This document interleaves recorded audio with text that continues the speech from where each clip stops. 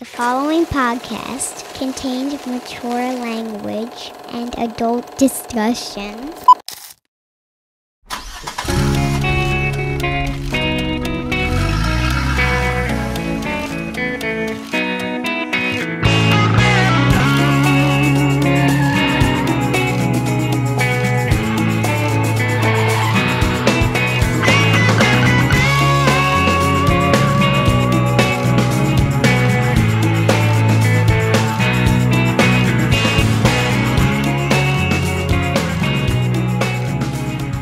Back for more. You're here, so you're expecting something to happen. Bunkhouse Stampede, that's what's happening. Kliq This, Kevin Nash podcast. He's Kevin, I'm Sean. How was your week? Good. They beat you up last weekend with your road schedule. You had 10 stops. You were you were a shell of a man. Actually, last weekend I was, or this weekend I was in Cincinnati. I did a horror con in Cincinnati. Me and X-Pac signed Friday, Saturday, and Sunday. So that was, I tell you, man, fucking, as you get older, those things, putting on a smile for 3 days is... What did people run into on Sunday at about 2 p.m.? You know what? There was this guy. This guy walks up to me, and he looks down at my table, and I've got, at this point, I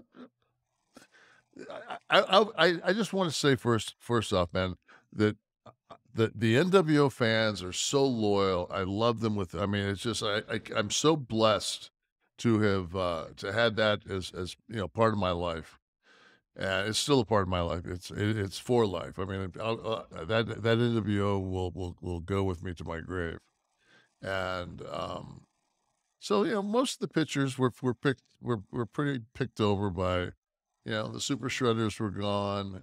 Any of the Punisher stuff was gone. I don't have any dog pictures yet. I probably need to get some dog photos. But anyway, so this guy walks over and kind of looks like Simon from Simon and Garfunkel. Oh, okay, Paul Simon. Yeah, looks like Paul Simon. He's kind of, like look at this. He's kind of got this, never really was much of a wrestling fan. I mean, I watched it periodically. I said, yeah, I'm kind of the same way on gay porn. And he stops and looks at me, and then looks back down at my table. And I'm thinking, like, okay, at this point, he's going to spin and just tell me to F off. And, but he rubs one out. But no one ever does. And nobody, that's like, I'll get 1,000 tweets like, I'll jump if I ever see you, I'll punch you like the old man. I tell you what, boy, I've never had anybody come up and just say, you know what, I'm that guy. I'm the one that's been telling you about. I'm coming. So the guy looked around, and then he went to his back pocket and dropped $50 for an autograph, and it was a wrestling shot. Oh. And I'm like, wow, like it's almost like is he like? Did he want to lick my boot? Did he make me lick your boot? Yeah, maybe a fetish thing. Like an ass. Okay, now I'll pay $50. But so he's clearly a wrestler. Either he was a wrestling fan, or he's got a fetish. He always wanted to meet a wrestler in person. If you offered him the boot, he probably would have taken it. You probably would have had a. He probably offered him 11 soft. He'd have taken that too. Well, that goes without saying. Do we have is Manscaping on our agenda tonight? Not this week. Not this week. Okay, so I have to say a couple of things. Okay. Because we covered Manscaped, but I've been manscaping for as long as probably manscaping has been. It used to be called. We used to call it trimming the shaft of your penis up to the base, so it add an inch or two minimum. And then on top of that, so what are you gonna do? You're gonna trim your shit up to the base, and then you're gonna leave what the kid and play afro above that? No, you gotta knock that shit down. So it's take it up to. This is my analogy. You go buy a Christmas tree. That thing stays in your house for what, a month? Yeah.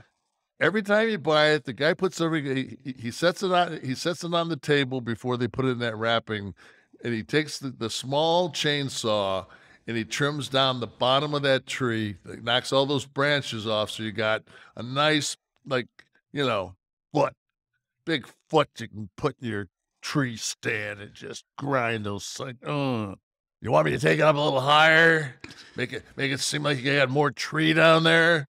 Yeah, I can knock it off, baby. So you got to have that. And then on top of that, you've got to have the Pebble Beach putting surface above it.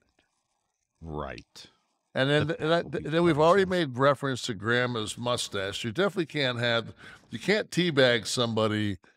I mean, everybody knows there's one string on a teabag and it doesn't go in your mouth.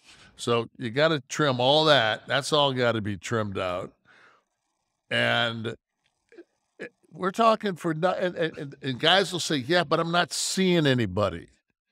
Yeah, what if you bumped into some girl? Yeah. And like you got lucky. It's just, you know what? The stars are aligned, and here you come, and you go up to the room, and you go up to her crib, whatever, and you pull your shit down. And it's just like, and she looks at you like, does the rest of you turn into a werewolf at any time, or like? So you gotta be ready, and then just the odor, the amount of sweat and piss on a daily basis that's packed in to what they sell you as bamboo, which is actually Lycra. Have you ever smelled your underwear at the end of the day? Jesus. Try not to, but well, now I've got toner and deodorant. So I mean, exactly. It's yeah. But I was just saying that guys out there, that have this lust of like, I really don't need to trim. Yeah, I promise you, you need to trim it, because the most important person you date in your life is yourself. Right? If you're going to twist one off, do you want to twist one off with it?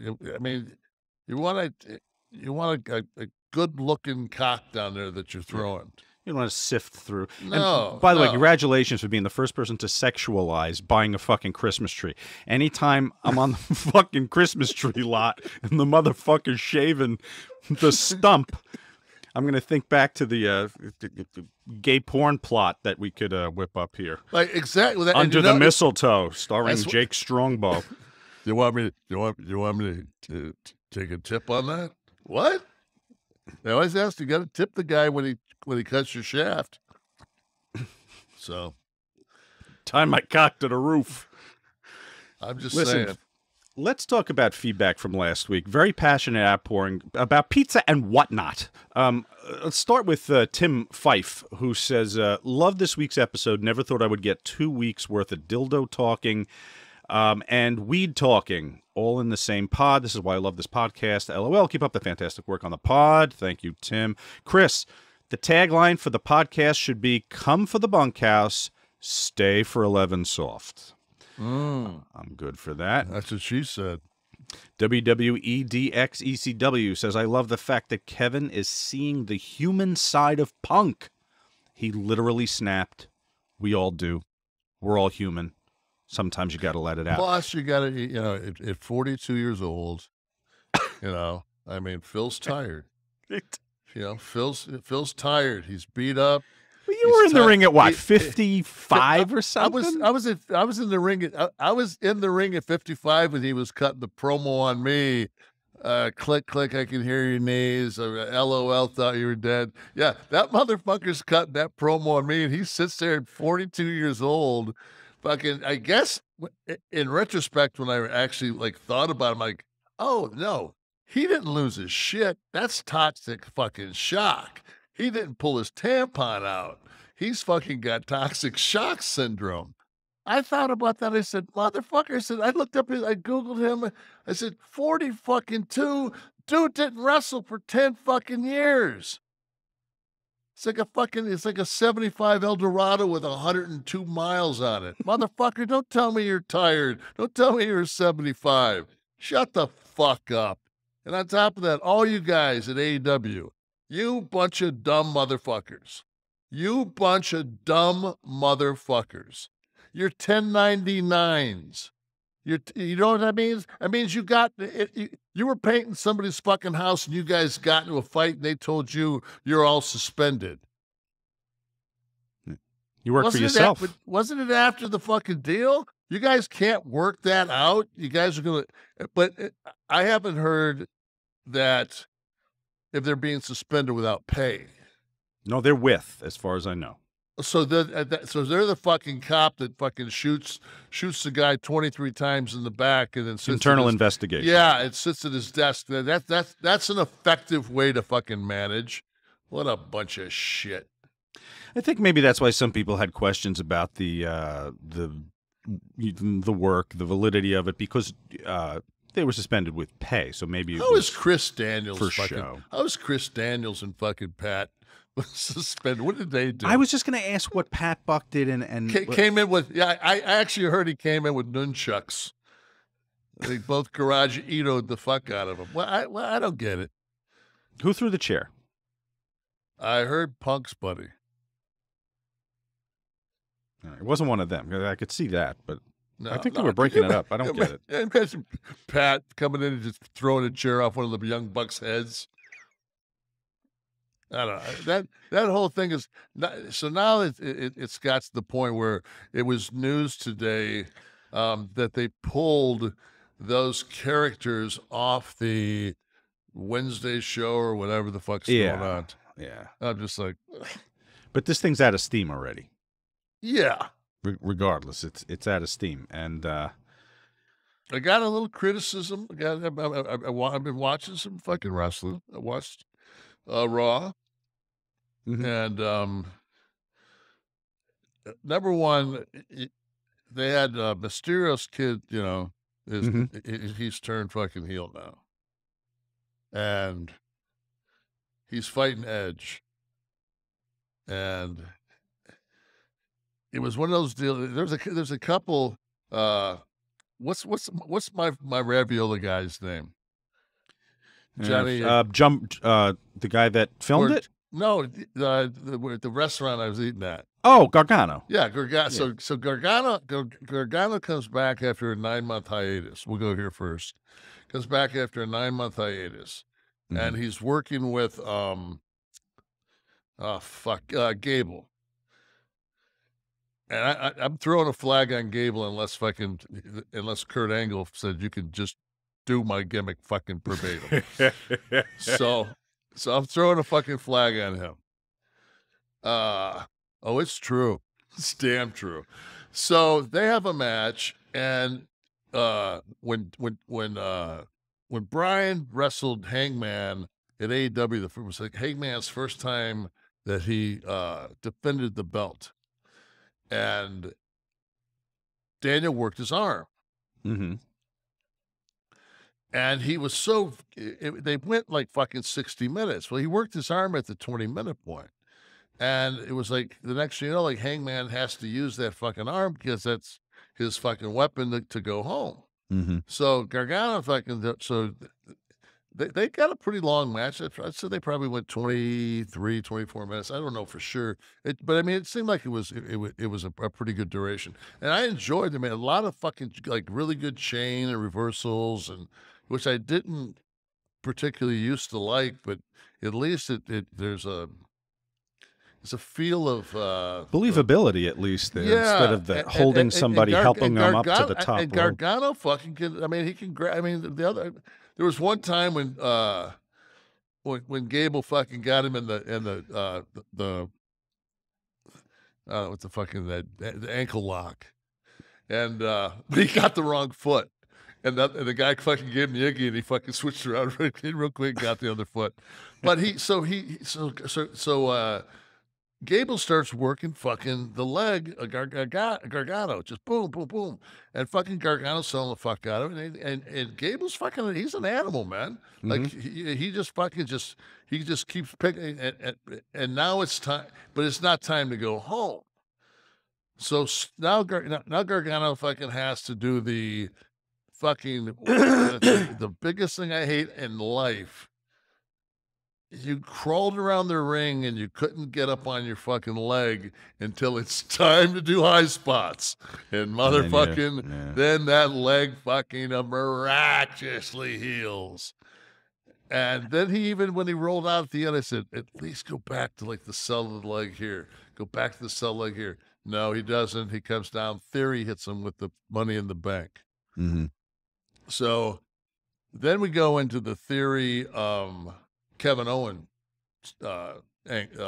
segment. And Theory goes out and he's like, he was Vince's chosen one. Everybody knew that. And guy's got a good look. You know, I mean, I could see that, you know, and Kevin Owens goes down and does a great blistering promo. And, you know, one of the lines was, you know, like, he's been in this business for, I don't know how many years, Kevin, I'll just say 20. Yeah. And he's seen hundreds of guys like come through like him and not be the guy. He says, guys like me, guys like Gargano, he says, we're 1 in a million that make it. Like, you know, and so do you get it? And Theory ends up throwing up a bicep shot, and Owens smacks him in the face. So now that it's like they're going to go. I don't know I don't know anything about this Theory guy, but if that first exchange of punches, if that's any indication of how many times he's been in a street fight, I'm going to say -3. He's never been in a fight in his life. And Owen is trying not to just own him, but they go and it end up and Owens is Kevin's fucking potatoing the shit out of him, man. So they finish it up. They have a break. They break it apart. And I'm thinking to myself, like, God, man, the camera angles are moving and shit. And I can't see whether or not it looked like Owen hit him with a couple of stiff ones. And I'm thinking, please, man. And I'm seeing Theory's back. The camera, the handheld comes around, and Theory's got blood coming out of his nose, and a little bit of blood. I don't know if it's in his mouth or if it just came from his nose into his mouth. But they shot up to Owen, and Owen says, "Yeah." What was he say? He says, "Yeah, I busted your nose. That just for starch, you bitch." And I was just like, like that's.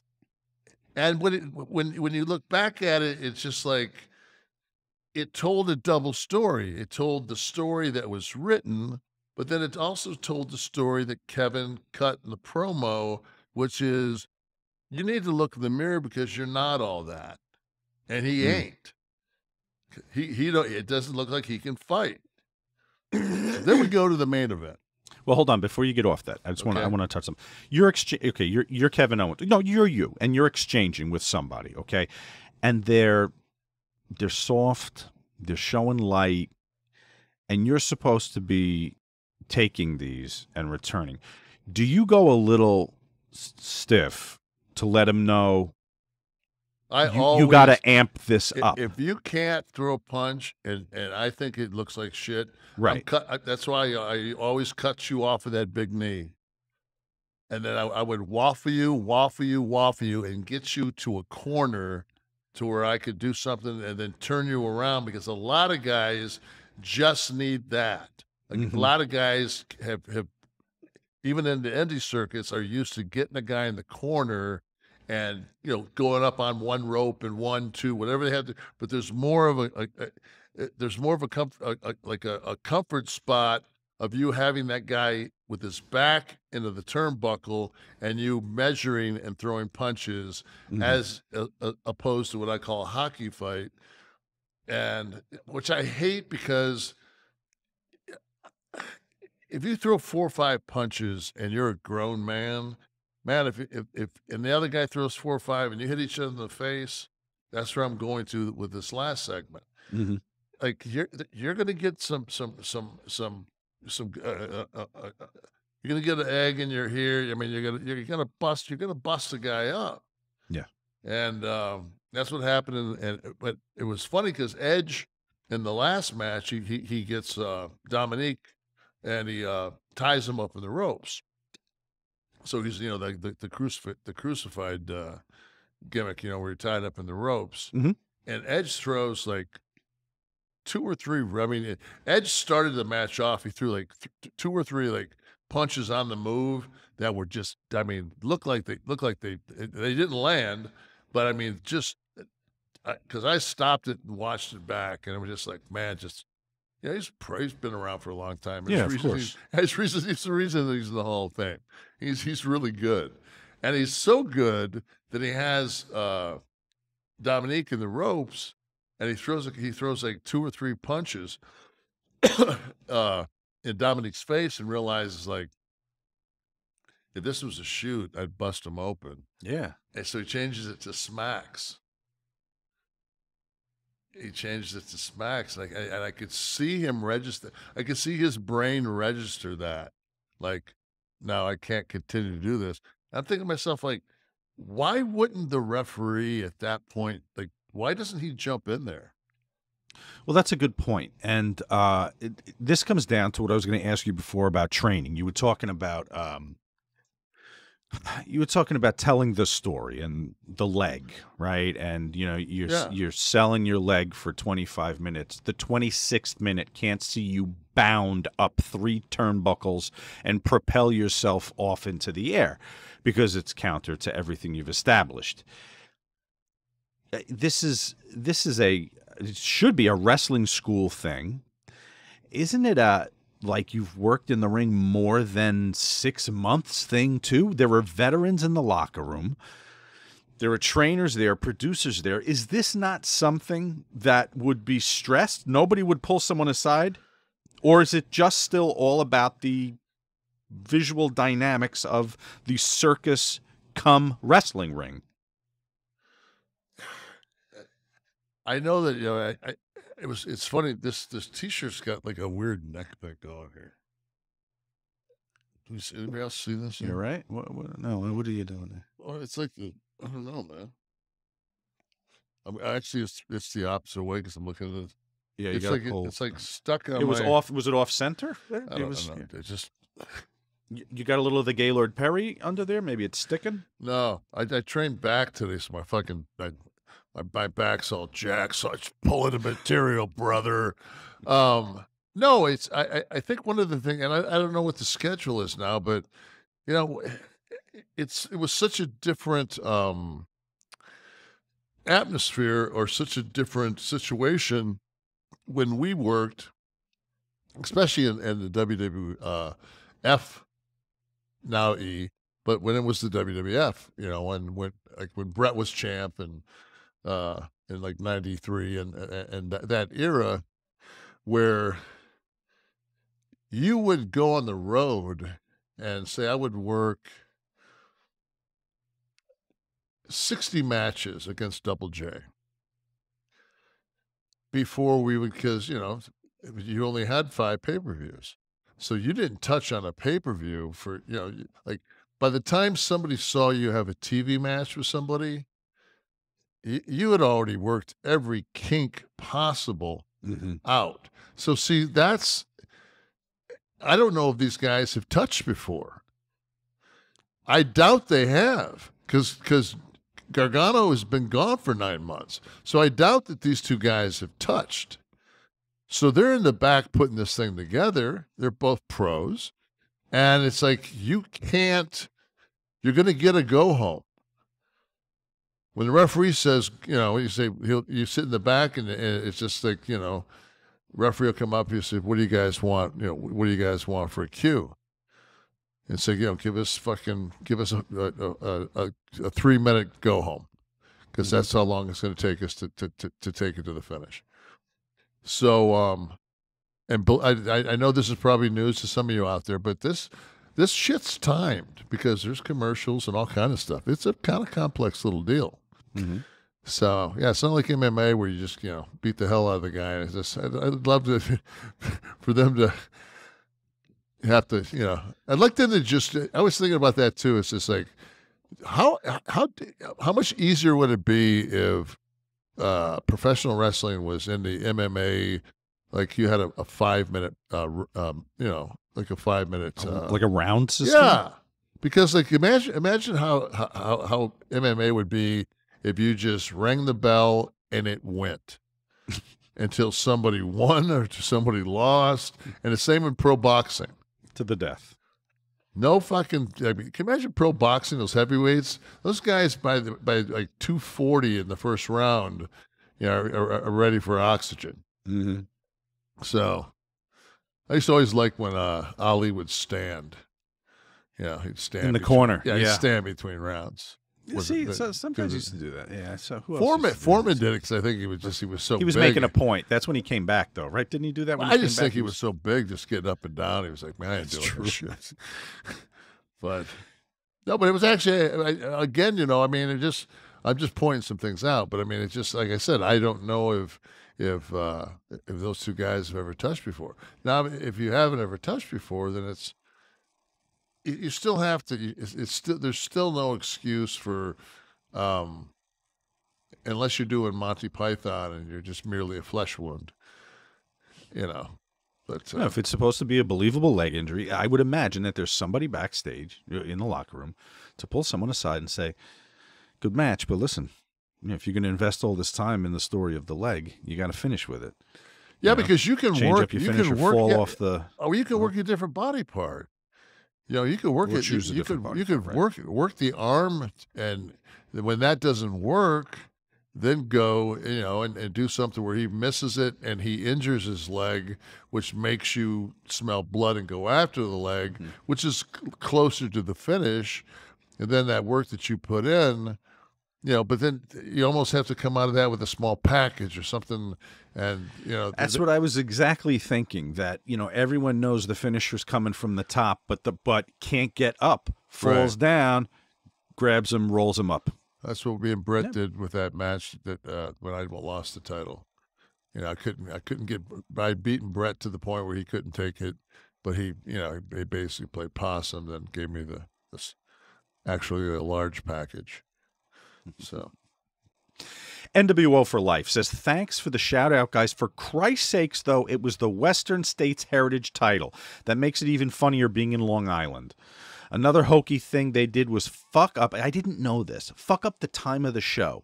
Show started before the actual time on the tickets. I researched this. Here's the deal. The card was advertised as a 7 p.m. start. Many of the tickets listed 8 p.m. on the ticket. You imagine this is a pay-per-view. Advertised as a 7 o'clock start. The tickets all say 8. And on top of that, the show actually started in the ring at 6:35. The show ended at 9. People showed up at 8. The show went off the air at 9, which means anyone who showed up at 8 o'clock only got to see an hour of action. Unbelievable. And they wonder what they drew. They wonder why they drew 6,000 people. Well, they had no idea. That was they probably had 11,000 there by the time the night was over. Early count was 6. They just went with that. 6. If they just left the doors open by 11 p.m., they probably would have sold the joint out. The Boss, y'all forgot one of the wildest frontmen ever, Phil Anselmo, best frontman from we Pantera. Said the Boss. We said, oh no, the Boss is the person who wrote in. Okay. They were saying Phil Anselmo of Pantera and Jonathan Davis of Korn and Fred Durst of Limp Bizkit, even though we know he's a douche, is what he says. A lot of people we could have put on that. I'm sure we left people off. Yeah. Top of our head kind of thing. Yeah. And the thing was, too, like somebody said, well, it was frontmen doesn't take the women out. I'm like, yeah, but we were just, like when we had the conversation, it wasn't like, it's not like we sit here. We're having a conversation. We're at a bar. Mm-hmm. It's not like we have 45 days that we put this thing together where we're, you know. Some weeks it feels like that, though. No, there were women we could have put on. Debbie Harry, Blondie. I mean, we could actually. I would have put Pat Benatar in there. I mean, there's a lot of women, Who was the one Tristan gave us from Delora who? Dolores O'Riordan. Okay, right. She's from the Cranberries. She passed. What's somebody else too? There was a more recent girl one. too, that the dark-headed girl that sings like. What is it? She's a kind of a she's pretty, and she seems like she sounds like, like everybody else does that sings that style, but then she.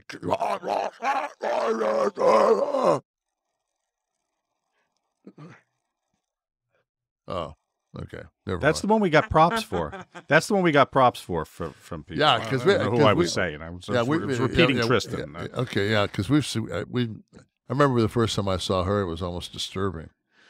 Back to the Kliq This podcast. A word from our sponsor, BetterHelp. Guys, job changes, leaving a problematic relationship, youngsters having difficulty with friends, school, kids are going back to school, starting high school, starting middle school. People can get lost in their problems and really fail to see a road to a solution. And the folks at BetterHelp can help you find a road to that solution. It is 2022, folks. So the face of everything is changing, and the face of mental health and the help and strategies you can have for that is changing too. Online help from BetterHelp.com. Listen, it can be tough to train your brain to go into that problem-solving mode when faced with a challenge, and you just get lost in the mire, in the difficulty of the problem. But when you learn how to find your own solutions, there's no better feeling. And a therapist can help you become a better problem solver, making it easier to accomplish your goals, no matter how big or small. Listen, I'll tell you personally, I've gone to therapy with loved ones, okay? And I'm a huge advocate for it. Having someone to listen to you, to objectively offer strategies is just so valuable. I think so. Sometimes you find the answers just hearing yourself talk. You're talking through the problems, and in doing that, you may be finding some of the solutions yourself. Kev, do you agree that sometimes just reaching out and having somebody to talk to at any point in time is just such a viable solution? I think that's one of the biggest problems we have is, and especially now that we've become so, everybody's just on their phones 24/7, and people just the social interaction that we had when we were younger is non-present. That gives, like we used to have, one or two of your buddies that were, with you all the time, and you would, because you couldn't be on, texting and all these things. You're just not going to text that you have a problem. You're not going to talk. But if you're in person with somebody, you're spending time with somebody, there's a good chance you're going to say, "Man, really down," or they're going to be able to read your body language, and say like, "Hey, man, you seem down. What's up?" And yeah, I think that's missing. So so you have to, as an individual, you have to, if you having a harder time getting up every day, if you're just not driven, if you're just man, like something's going on, and you're going to have to address it. And what better way if than if you don't have don't want to bring it up to a support group that's in your life, or don't have a support group that's in your life, then you've got to go outside and talk to a professional and hopefully get it clear, get your mind, get back on track. Yeah, and laying out those problems and sifting through them with a professional, it eases the anxiety and the depression that can come with it too, and that isolationism you're talking about with everybody, especially after COVID too, and then everybody kind of in this phone generation where we're really, it's so easy to just cut off from everybody. And I listen, I've seen it firsthand, and therapy does work. Get yourself back. That's what it's all about, right? Get yourself back. They're in there waiting for you somewhere, man. Don't go it alone. Get yourself back. If you're thinking of therapy, give it a try. BetterHelp is a great option. It's convenient, accessible, affordable, and it's entirely online. Get matched with a therapist after filling out a brief survey, and you can switch therapists at any time. So when you want to be a better problem solver, therapy can get you there. Visit betterhelp.com/kliq, Kliq, today, and you'll get 10% off your first month. That's BetterHelp, HELP.com/kliq. Thank you very much, BetterHelp, for being a part of it. Max Randall says Sean Oliver's a man of culture, New Jersey native, talking about grandma pies. I know he has good taste. Absolutely, grandma pies. Square pizzas, Kev. That brings us to John G. Square is 100% Detroit style. Come on, Kev. Buddy's is a Detroit landmark. Buddy's, Louis, Cloverleaf, via 313 in Austin has done a great job at replicating Buddy's. Go ahead. Okay. So you can't have if three places, and you have to realize, when I grew up, Detroit was the 5th largest city in the country. Okay, which I believe that, like, maybe Houston is now. I don't know, but for years it was Philadelphia. But I think Houston. I mean, Houston might be 4th now. Mm-hmm. But if 4 restaurants in a city that size serve a square pizza, that's not Detroit pizza. That's those 4 people's pizza. Little Caesars is who you called, who came to your house with the little plastic Little Caesar on the top with the pizza through the spear. He's a guy that came to your house. Woody's didn't come to your house. Lindo's, fucking Tommy John's, all these little hole-in-the-wall bars. I wouldn't go to 6 Mile to get a pizza to save my life. Okay? Period. I'm going to walk up to the end of Manning Drive and get my 2 cheese pizzas for $5, and that's just it. So when I was in college, I think it was up to $9.99. But when you were a younger man, $5. I checked. I Googled. They no longer went for $5, and I want to think it was 97 or 98. So 2 years into our NWO run, that's when there's no longer $5 pizzas. Boy, I tell you what. So then I checked, when did Little Caesars make its first square pizza and consider it Detroit style? 2013. The Tesla was made in 2008. So fuck, are you kidding me? It's like, no, that's Little Caesars pizza that's it. It's a round pizza. Like, I remember when I used to go out to my aunt's house, and she had she lived out towards the airport in Romulus, and they had in a shopping mall. I want to think it was on Eureka and something. They had a Hungry Howie's, and they had round pizzas, but they did that thing where they cut it like it's a square pizza. Mm-hmm. So like the pieces in the middle are square, and it's like. Oh, they cut it crosswise instead of into triangular slices. Not like it's a pie. So that I remember every time we'd get that, I would be like, oh, this is, because you can't fold it. What are you going to do? You get a square like this of pizza. What do you do with that? It's like romper room. Nowhere to hold it even, You're going to be a mess. No, and then the ones on the end, it's just bogus. But I saw somebody saying something about Hungry Howie's on one of the things. I'm like, Hungry Howie's was like ghetto shit pizza. Like, nobody ate that garbage. Was that a chain? Yeah. Oh, all right. It was probably 11. The only chains we have out here are, well, I guess now we have some more. But I go down Florida. There's all this shit I never heard of. Marco's and really the only ones, and all this shit. But it's like Papa John, Domino's, Little Caesars. I mean, the ones at Pizza Hut, Pizza Hut. I mean, those are the ones that these little. I remember when I like on the east side of Detroit, there was a Dino's Pizza when I was a kid. They were around for probably, I don't know, 8 years. You know, they didn't make it. They couldn't do it. They couldn't move a Little Caesars. So, Creature Feature John Campbell says, hey, Sean, would it be possible to get that franchise Shane Douglas workout you were talking about on the Kliq This podcast? I greatly appreciate it, as I've always been a fan of Shane's, and as a gym rat, I admired his physique back in ECW. So I found the email from 2013, I think it was. You're big, like some kind of a pack rat or what?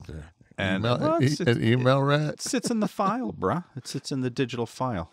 You'll get there. You'll learn email eventually. Now, this worked, I have to say, for me. And I'm not a personal trainer. I mean, Shane's a professional wrestler, so I went to somebody whose physique I admired and thought it was probably somewhat natural. How much did you admire it? Okay. So you tell me what you think of this. This worked for me. This is there's probably new supplements and stuff that you can do, but this worked for me. He wrote me back and said, being a lean guy, should I do it a little Shane? Like being a lean guy to start is a huge advantage for you. Most 40+ guys have to focus on lipolysis first or fat burning. That's tougher the older you get because to do it effectively, you have to get your heart rate up into the burn range, and that's not easy with tight schedules. So thank your stars that you have that to begin. I would suggest you go to a high-rep, lower-weight regimen. This means use a moderately heavy weight, but not killing yourself. We aren't pursuing records anymore, just pursuing good health. So I'd stick with a weight that is 50 to 60% range of your max. Do that for 12 to 15 reps per set with very minimal time between sets. Let's say 90 to 120 seconds. I'd still hit each body part 2 times a week, but do differing exercises for each part at each workout. You can find a ton of different movements in mags like muscle, blah, blah, blah, blah. Vary your workouts to shock the muscle and deny any familiarity to your movements by alternating your movements. Say an A and B regimen each week, your muscles would get used to the movements. This simulates muscle growth. Also, I'd still hit at least 3 days of cardio each week. This will ensure you keep your metabolism up as you begin to gain weight. This should ensure maximum muscle gain and not fat. As for sups, I'm a firm believer in creatine. Do not do the load phase they advise on the bottle. That merely ensures you'll have expensively yellow piss. Do the recommended dose after the load phase, and your serum levels will go to where you need them. Also, as you do the creatine, make sure you drink lots of water to keep your kidneys and liver clear. Creatine is crystalline in structure and as such can make microscopic cuts or tears in your filtering organs like the liver and kidneys. Drinking lots of H2O will safeguard against this. It also helps to take it with a high sugar juice, as the sugar helps shuttle it to your cells for metabolization. The other supplement I like is the NO2 formula. There are a lot of brands on the market. Twin Labs makes a line. So how are we so far? Is he hitting the nail on the head? This worked for me. I mean, yeah. I mean, to me though, like he said, like to get to fat burning, shit, man, that's so low of a cardio. Like to me, like when I want to burn fat, I get on the treadmill and I just walk maybe 4 miles an hour at a 3 or 4 incline. Mm-hmm. And I mean, just I don't want to me, like the one thing you don't want to do is any high intensity cardio. If you want to burn fat, you've got to put time in. I mean, that's, Ronnie Coleman used to do like, hour and a half, twice a day on the treadmill. Mm. That's not because the last thing you want to do is you don't want to break down muscle tissue. You don't want to bring up your cortisol levels. Okay. He goes on to tout the only other thing is testosterone. Also, you were saying about shock the muscles. Mm-hmm. I always thought that was just important as Peter Gabriel once said, it was a shock the monkey. Right. You could sing "Shock the Muscles" for us right now for your weekly song, if you want to jump in with that. Shock the monkey. How about testosterone? Do you take test? Do I? Yeah. Yes.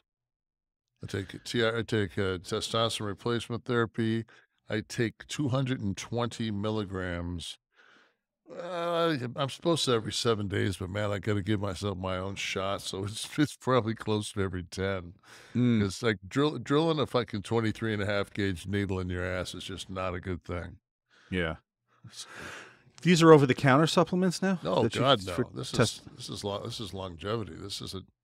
No, none of that fucking. That over-the-counter testosterone is not legit? No. All right. If you can buy, it's like fucking.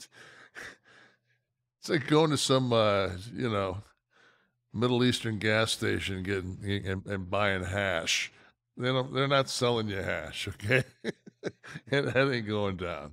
It's some garbage or kashish. Yeah, whatever. Kashish. That's the guy's name that runs the joint. No, it's just fuck. And the thing is, guys always say, I don't want to take roids, One thing, I don't want to get all big.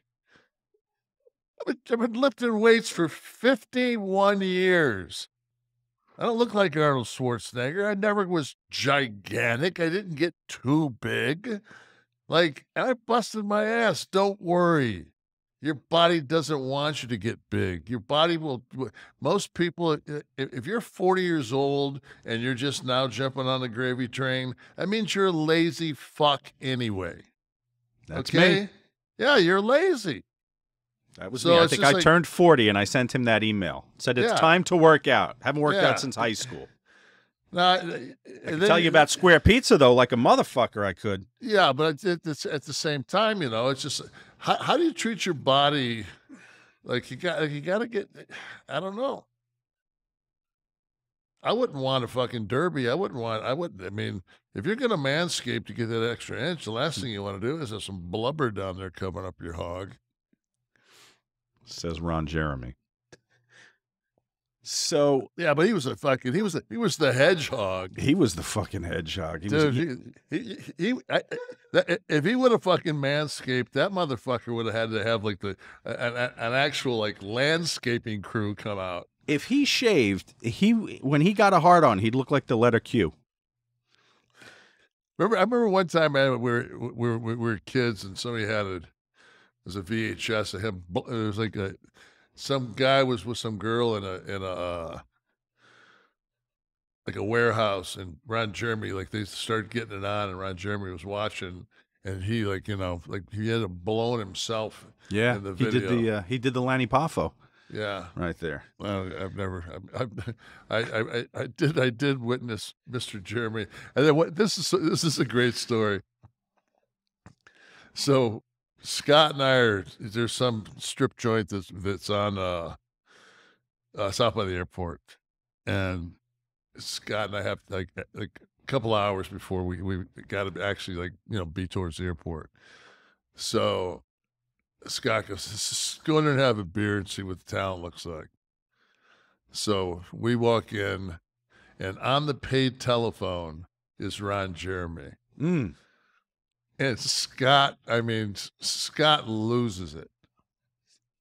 And he fanboys? No, he just loses. Scott busts out laughing. He goes, Kev, let's just go to the airport. It's not going to get any better than this. And we turned and walked. Left. Scott just said, Scott busted out laughing. He goes, it ain't getting any better than this. Like we just saw the hedgehog on the paid telephone. It's like a little lobby area. Like you open the glass door. Looked like they took a Denny's and made it into a strip joint.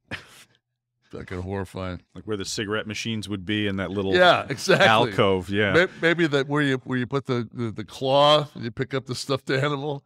You pick up a Manscaped brush before you go in. Pick up a dildo from the Bills game. Just throw it. You want to know what's funny? I met Ron a couple of times. One of the times I met him was at a strip club in South Jersey called Fantasies, and Ron was there, and he was selling cigars. He had a line of cigars, and he did stand-up comedy that night, and he was not very good. Ron's in a little trouble now, as we all know. He was I had a solo podcast at the time, and he was actually on the week before he went away, and I'm not It's just the whole familiar. crazy What thing. did he do? Well, rape. Oh, Yeah, so he's a few women have come forward and had accused him of forcibly raping, I guess would be the word. No way to make that polite. So no, that's I don't know the circumstances of the story, how it happened. I think or- somebody that's a rapist is I mean, that's as low as a human can be. If you rape somebody, it's like, if you're a murderer, I get it. Mhm. You know, I do though. I get it, man. If you're murdered, I mean, you could lose your shit and kill I was going to somebody. say, hasn't every person come to that precipice of wanting to put their hands around someone's throat? I think that was the fucking whole thing with OJ. Every guy on earth said, "Man, I've ever caught my old lady. If I could do it, I'd cut her head off." Well, OJ said, "Okay, yeah, I pretty much feel the same way." Hmm. Hey, Al, you doing anything tonight? Gas up the Bronco, bro. AC. Too soon? No.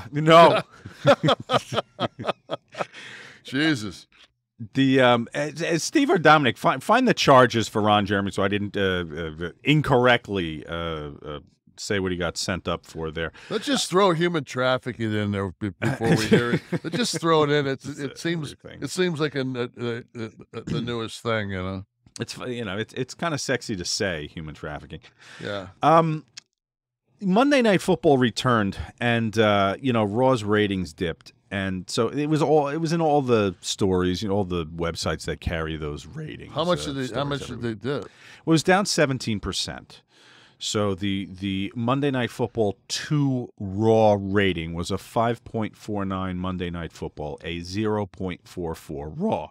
So I wanted to bring up a table that compared historically Monday Night Football and Raw. So I have this, and there are a few interesting trends. Oh boy, Did you make that a little bit smaller? Can we zoom on that at all? Fuck. That could be in fucking Mandarin, and I could be. Those of you listening and not watching, we got it looked like Braille from where we were. So 98, 99, these are the years that I correctly predicted would have the smallest spread. Like, let's look at, I jotted a few dates down here. So let's look at October 11th, 99, 10/11/99, a 6.5 to a 10.4. So that's 4 points only. You look at later on. But God, it's the Jaguars. Whew. And Jets. 11/29/99. This was Packers and 49ers, although at the time they were in decline. Raw is love. Any correlation with the Packers? Doubtful. Dude love, I'm guessing. 6.5 to a 13. So that's 6.5. Is that measured from the crack of your ass? That's from the crack. Okay. Look at the fucking numbers you guys are doing. It's just amazing. So what starts to happen then? Look at the last one. Look at the 49ers. Yeah, look at that. 6.5 5 to 10. A 3.5 spread. Now also, bear in mind, this is when Monday Night Football is on network. They didn't even move to cable yet. This is Channel 7. There's no Thursday night game either. No. Not in these years. No, this is when they started. They started to think like we may have to, this wrestling continues to. Now this starts to slip a little. Go down to like I don't know. I guess 2001 now. Right in here. Yeah, that's 02. That's when they started making movies. So that, of course, that's nobody's gonna exactly watch. No Nash. So, I was tired. So the spreads start to become like 8 and 9 points now. I was 44. I was tired. But that was the Coming golden off my age, quad. man. That was the golden age for 89, 90, 2000. that was you were talking 3-4 point spread. Some weeks there's some that are a little bigger, obviously, but the numbers were remarkable. For all you old school guys out there, you remember it well.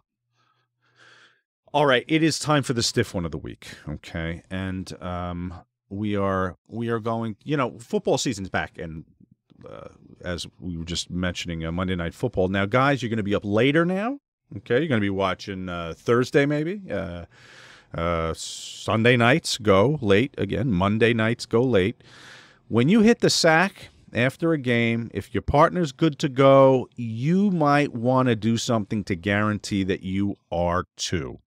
All right, and that's where Bluechew comes into your life. Guys, it's all just about that extra little confidence, knowing that you will answer the call when tapped. Bluechew is the unique online service that delivers the same active ingredients as Viagra and Cialis, but in chewable tablets at a fraction of the cost. Take them anytime, day or night.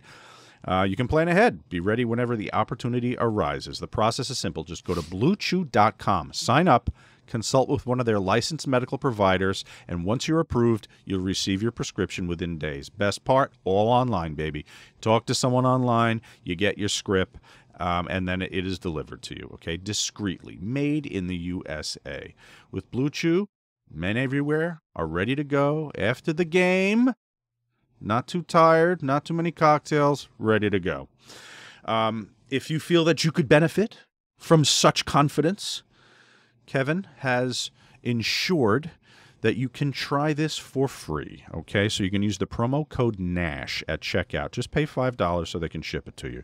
That's BlueChew.com, promo code NASH, to receive your first month free. Visit BlueChew.com for more details and important safety information, and we thank Bluechew for getting on board with us. So, Stiff One of the Week brings us to your friend, Scott Hall. And this was on one of our shows. It was on a U shoot. And about Vince McMahon in a meeting talking about his first homosexual experience. You were there too, Kev. Let's see. I remember when Vince called me in. You got to remember, this is a whole different era. That we're not allowed to fight on the floor. You don't hit guys with chairs, nothing. It's all, and they're real big on family entertainment. And so Vince calls me in, and they're doing the Goldust angle, and he goes, "We're gonna do this Goldust angle. We're gonna do this thing with you." And he goes, he's gonna be in love with you. And I remember thinking like, what? Like, I just went through a long angle with Sean, then I worked with Kev, who's like a big killer, and then I'm thinking, and he goes, "Let me tell you about my first homosexual experience." And I remember me and Kev are both sitting in Vince's office at TV. And I looked at Kev, my first thought was, as opposed to your most recent, like you and Warrior on the bearskin rug. But, sorry, Vince. But I remember, he was telling me about... And what the hell did he tell you about? No, he was telling me about when he was living in North Carolina. He said, I was hitchhiking one time. But see, I don't know anything about Vince's past, but I'm thinking, hitchhiking from where? The pool to the country club? Like, what? And he said some guy picked him up and was like rubbing his hand on his leg. And I'm thinking, okay, now you're telling me, well, what does this have to do with wrestling? But I remember being a little resistant to it because I remember being really resistant to it because that wasn't the way we were doing business then. Now, it was great, and it did a lot, they put a lot of time in it, and everything, and I don't know. It was, if you look at the early Goldust stuff. Do you remember it, Kev? Do you remember the meeting? Across some sexual vibes. Oh, yes. Yes. Scott and I have rehashed that conversation numerous times. Yeah. Got a props for the bearskin rug reference. It's just, I swear, it's, I was so blessed to spend like 33 years of my life with that human being. I mean, it's just like, oh. I didn't know because I don't know what you're going to pull up. So, I mean, to me, that's, and then it was like later on, like, so like the angle goes a little bit forward, and Scott's sitting there with his son, Code, and him and Cody are watching it, and like Goldust unzips his outfit, pulls it over, and there's a heart across it. It says Razor. And Scott's got to explain to his son why this freak's got a heart. How old's Cody at the time? God, maybe 10, 11. That's great. Enough to scar you. Yeah. Scott on this at this shoot was typical Scott. The interview was great, and that's all I care about. You could be difficult to me as long as what goes out to the audience is this fine. The one where he told you that the envelope was a little light? A little light. Wasn't even my deal. I didn't know what he was talking about. And then he wanted to go have sushi. The slate comes in. I'm like this, right? We're ready to go. It's like, okay, Marker, can we speed this up? There's some people waiting for me with sushi downstairs. What the fuck? Whatever. So, but there was another time when you were being Kevin's a notorious prima donna. So he was in his Patti LaBelle phase, and he calls me complaining that too many people are driving him. It wasn't even my deal. I didn't bring him in. I was going to work with him one of the nights. We were going to shoot a show, and he called me. You're like, got one guy picked me up at the airport. I got another guy drives me to this signing, and another guy's going to drive me to you. I need some consistency. So I said, okay, I got it. Okay, that's okay, a prima Patty. donna. Okay, that's a Patty. Prima donna. That's a prima donna because I drive every fucking mile of my life, and I've got people that shouldn't even have a license driving my rich fucking ass around. Fuck you. Fuck them. Fuck that. Right, rich ass doesn't make you look like a prima donna. I use that phrase. But anyway, listen. Hold on. It's not the point of the story. It is the point of the story. You're calling me fucking Patti LaBelle. I don't even know. Is Patti LaBelle? I don't know. Have you ever met Patti LaBelle? Is She's really a diva. She's a diva. She's a diva. Oh, Jesus. All right. So I said, Kevin. And you're a Jersey guy. Okay, let's go. I'm going to come get you. I'm going to drive. You were an hour and a half away. I said, I'm going to come get you. Don't worry about it. And what'd you come pick me up in? A car. A BMW. No. Yes. It was a Benz. Or a Benz. As I said, you picked me up in a fucking a proper gentleman's car. Yeah, of course. It was the first car that weekend that actually was built in this country, you know? And what I send you back to the airport in? I got your town car. Yeah. Because I treat you right. So I don't see what the argument is. The argument should be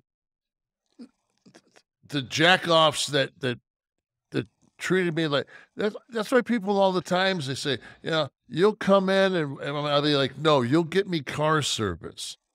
Because I don't want to drive in your wife's Hyundai. That she hasn't cleaned in 6 years. Like, that's not being a diva.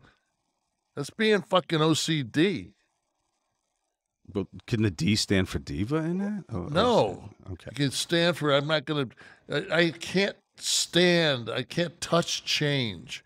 If I get in your car and there's change all over, you might as well fucking hit me with a taser, tape me up, and sodomize me the entire fucking trip. Like, it's brutal. Well, listen. Sometimes you're brought in by, not the most professional outfits in the world. Well, that's why not anymore. Right. Well, this was some time ago. Anyway, I got to get to the point of the story. So I say, Kevin, don't worry about it. I'll handle your trans for the rest of the weekend. I'm going to come get you, and I'm going to get you back to LaGuardia the right way. So I come down. You're doing some signing, which is going too long, and Scott's there. The whole point was Scott. So Scott's there. He's signing with you. You're sitting next to each other. So you were upset. So I came in. I went right to you, and I guess I walked by Scott naturally. I went to you to say, "Are you all right? We're gonna hit the road." Scott goes, "Whoa, whoa, whoa!" He's like, "Nothing? No hello? Nothing?" So I just thought that was classic Scott. I'm coming here to handle a crisis with Kevin, and he's going to take issue that you were spoken to before him. It was great. But it wasn't that the same deal that some guy tried to do some shit back ass to you and we had to put him in place, or was that a different one? Well, all right. So maybe I had some ulterior motives for coming down and picking you up. Yeah. So he's gonna call me a fucking diva when he basically wants to use me for muscle. What a fuck! This is this guy's shit. No, right? no, you don't remember what I did? No, listen. You and Scott were going to open the show with an NWO promo, and I took you and drove you back before the show started, so the guy wouldn't have you. Yeah. Okay. Well, So in other words, we're the divas, but Sean Oliver can't wait till this guy gets what he wants out of us. No, he tried to fuck me on a deal. That's it. He did. You go down. You go down when that happens. He did try to fuck you. All I had to say to you was, I said, Kev, you've been signing a long time, huh? And you're like, told me I was done at 8. It's 8:20. I was like, I think you gave him the 20-minute promo right here in the form of autographs. Are you ready? Yeah. Boom. We were gone. I never found out what happened. Scott walked to the ring and you weren't there. Did he even know we left? That was such a diva. See, that's what a diva move of me. As I'm coerced by you to do it. The other guy's not going. Oh, he is a diva. He no showed his promo. Florida man or Jersey guy brings us to Florida man or Jersey guy. Two headlines. If the Jersey guy's a lying motherfucker like you, I'll just say yeah, Jersey I guy. never lie. I'm honest to a fault. All right. When someone's a diva, I call him a diva. I'm honest to a fault. Of course, I have the safety of doing this over the computer. You're not next to me. All right. One headline from someone in Jersey, one from someone in Florida, and you're going to tell me who the Florida man and Jersey guy is. You have a very good record in this, I must say. All right. First headline. Well, this is a female, so it would be a Florida chick or Jersey chick. Barefoot drunk woman karate kicks the cops again. And the other headline. Man gets tired of waiting at hospital, steals ambulance, drives home. One is Jersey, one is Florida. Both pretty generic moves.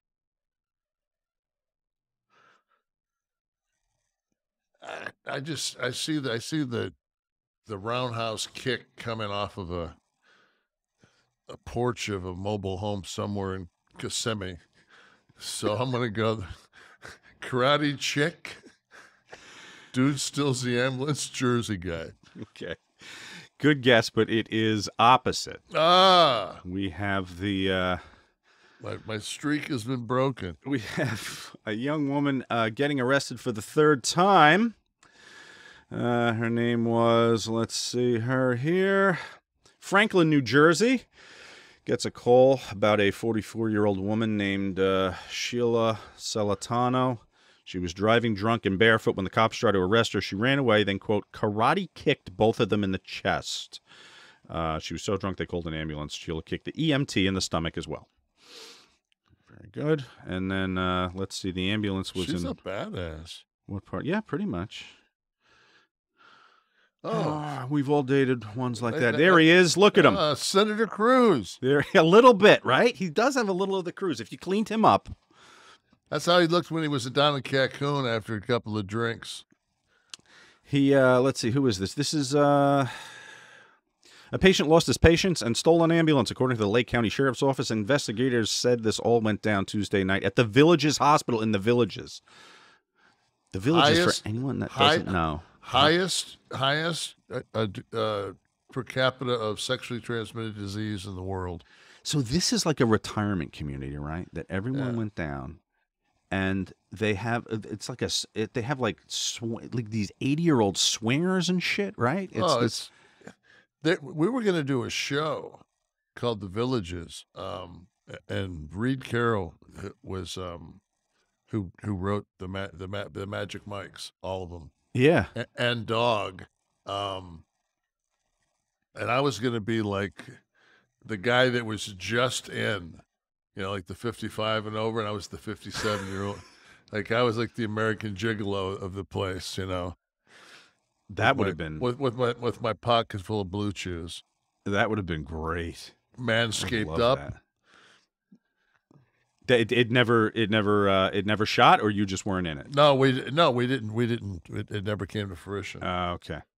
Actually, yeah, because Chan went through some things in his personal life, and everything was kind of put Or on Tatum hold. was going to be in it too? No. Oh, I thought you said Channing went through. Yeah. No, I mean, they were going to executive produce it together. Oh, okay.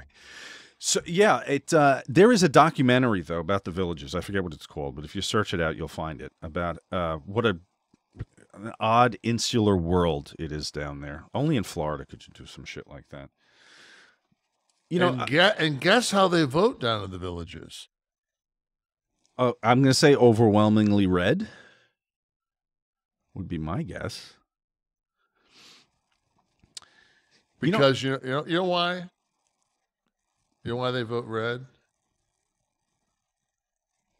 Okay, when you have a Republican who's a billionaire, okay, he's a billionaire. Mm-hmm. Now he's the ex-president. Mm-hmm. But you get a guy that did, a knockout job. Nobody can say he did anything wrong while he was in office. I mean, guy was pretty much spot on everything he did. Came a little bit short on the wall, but besides that, guy's spot on. But I've always was curious. People always, this is one thing that, and this isn't satire, sarcasm, or anything else. People will tell me, Nash, why do you hate Donald Trump so much? I'm like, I don't hate Donald Trump. I don't know the man. I've never met the man. I don't have the ability to give him that much real estate in my brain. I just don't think that he was that great for our country. But then I think about it, I'm thinking like, no, wait, because when there was the vote count, he got Portman and Wright out of Columbus, Ohio, which you would think that, who wouldn't want to make a name for themselves with the president being screwed out of an election, right? Think about it. Like, this is it. Like, this is my F. Lee Bailey moment with this law firm. Is I'm gonna stand up. I'm gonna go from state to state. We're gonna get this. We're gonna get this thing turned around. There's not going to be an insurrection. We don't need an insurrection because we're going to take care of this the proper way. But for some reason, everybody that got involved early in the vote count, all the firms that with any credibility bailed, and he ended up with Sidney Powell and Rudy Giuliani as his legal team, which seems strange when, if it's a no-brainer, 40% of our country believes that that this Biden character, who all he does is cause inflation. The numbers just came out there, 8.3. It's got to be this guy because, granted, Great Britain's were 9.9, but this guy seems to have control of this whole inflation thing where he's doing some kind of thing there. And I can't figure out quite what it is, but he's no Donald Trump. So then we go, okay? Then we go to Morgan and Lewis, and they decide that they're going to take on the Southern District in the fraudulent Manhattan tax. The whole, they bail. What? They bail?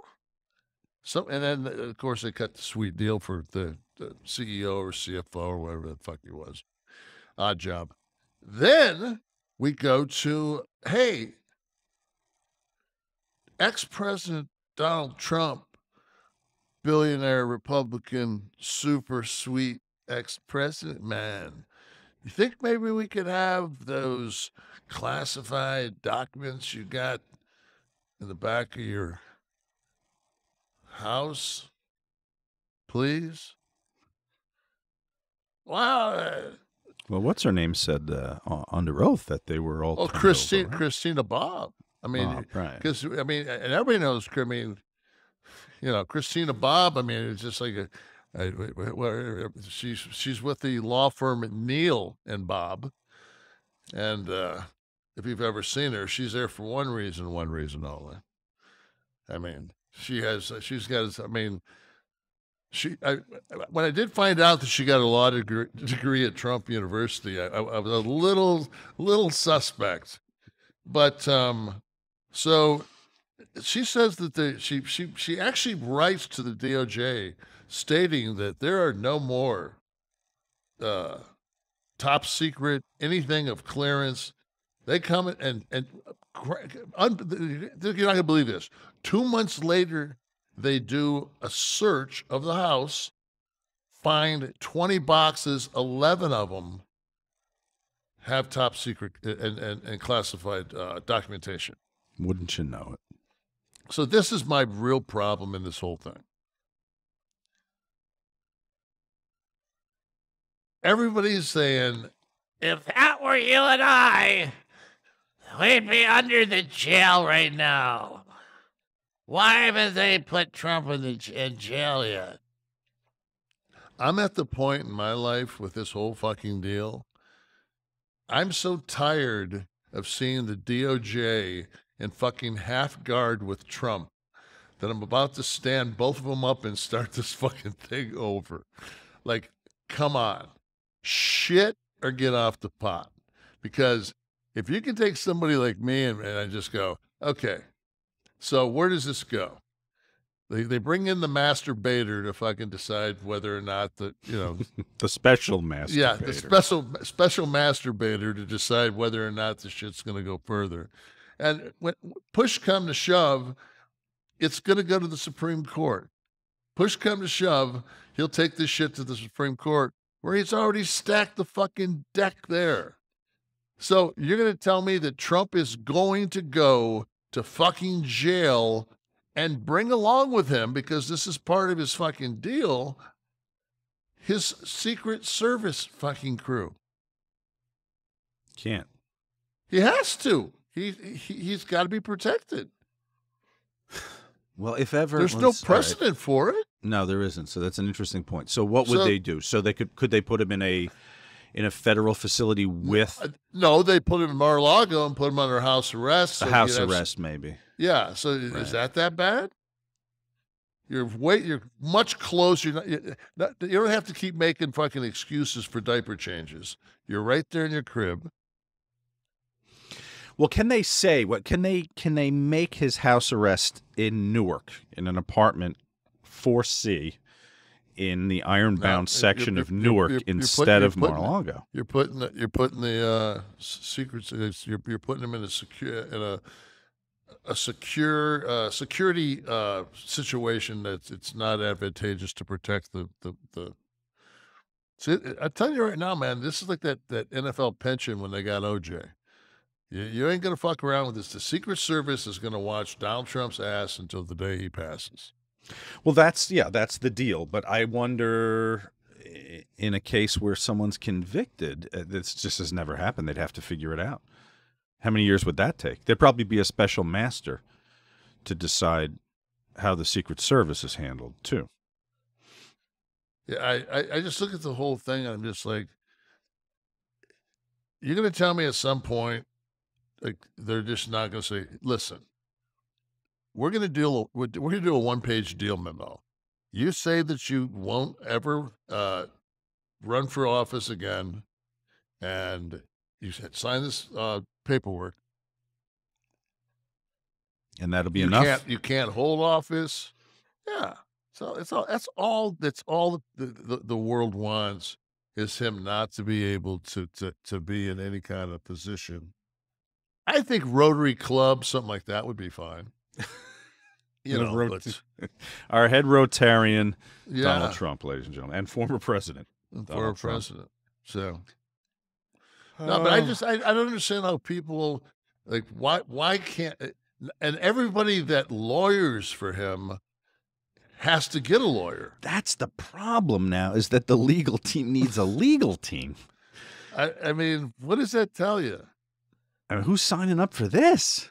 I think Lindsey Graham. He's doing the fucking Potomac Shuffle. Fucking 15. He just went 15 weeks to the. Well, he's busy because there's apparently a new bill he's had in his back pocket about the 15-week abortion that just got whipped out. He took 15 steps to the left yesterday.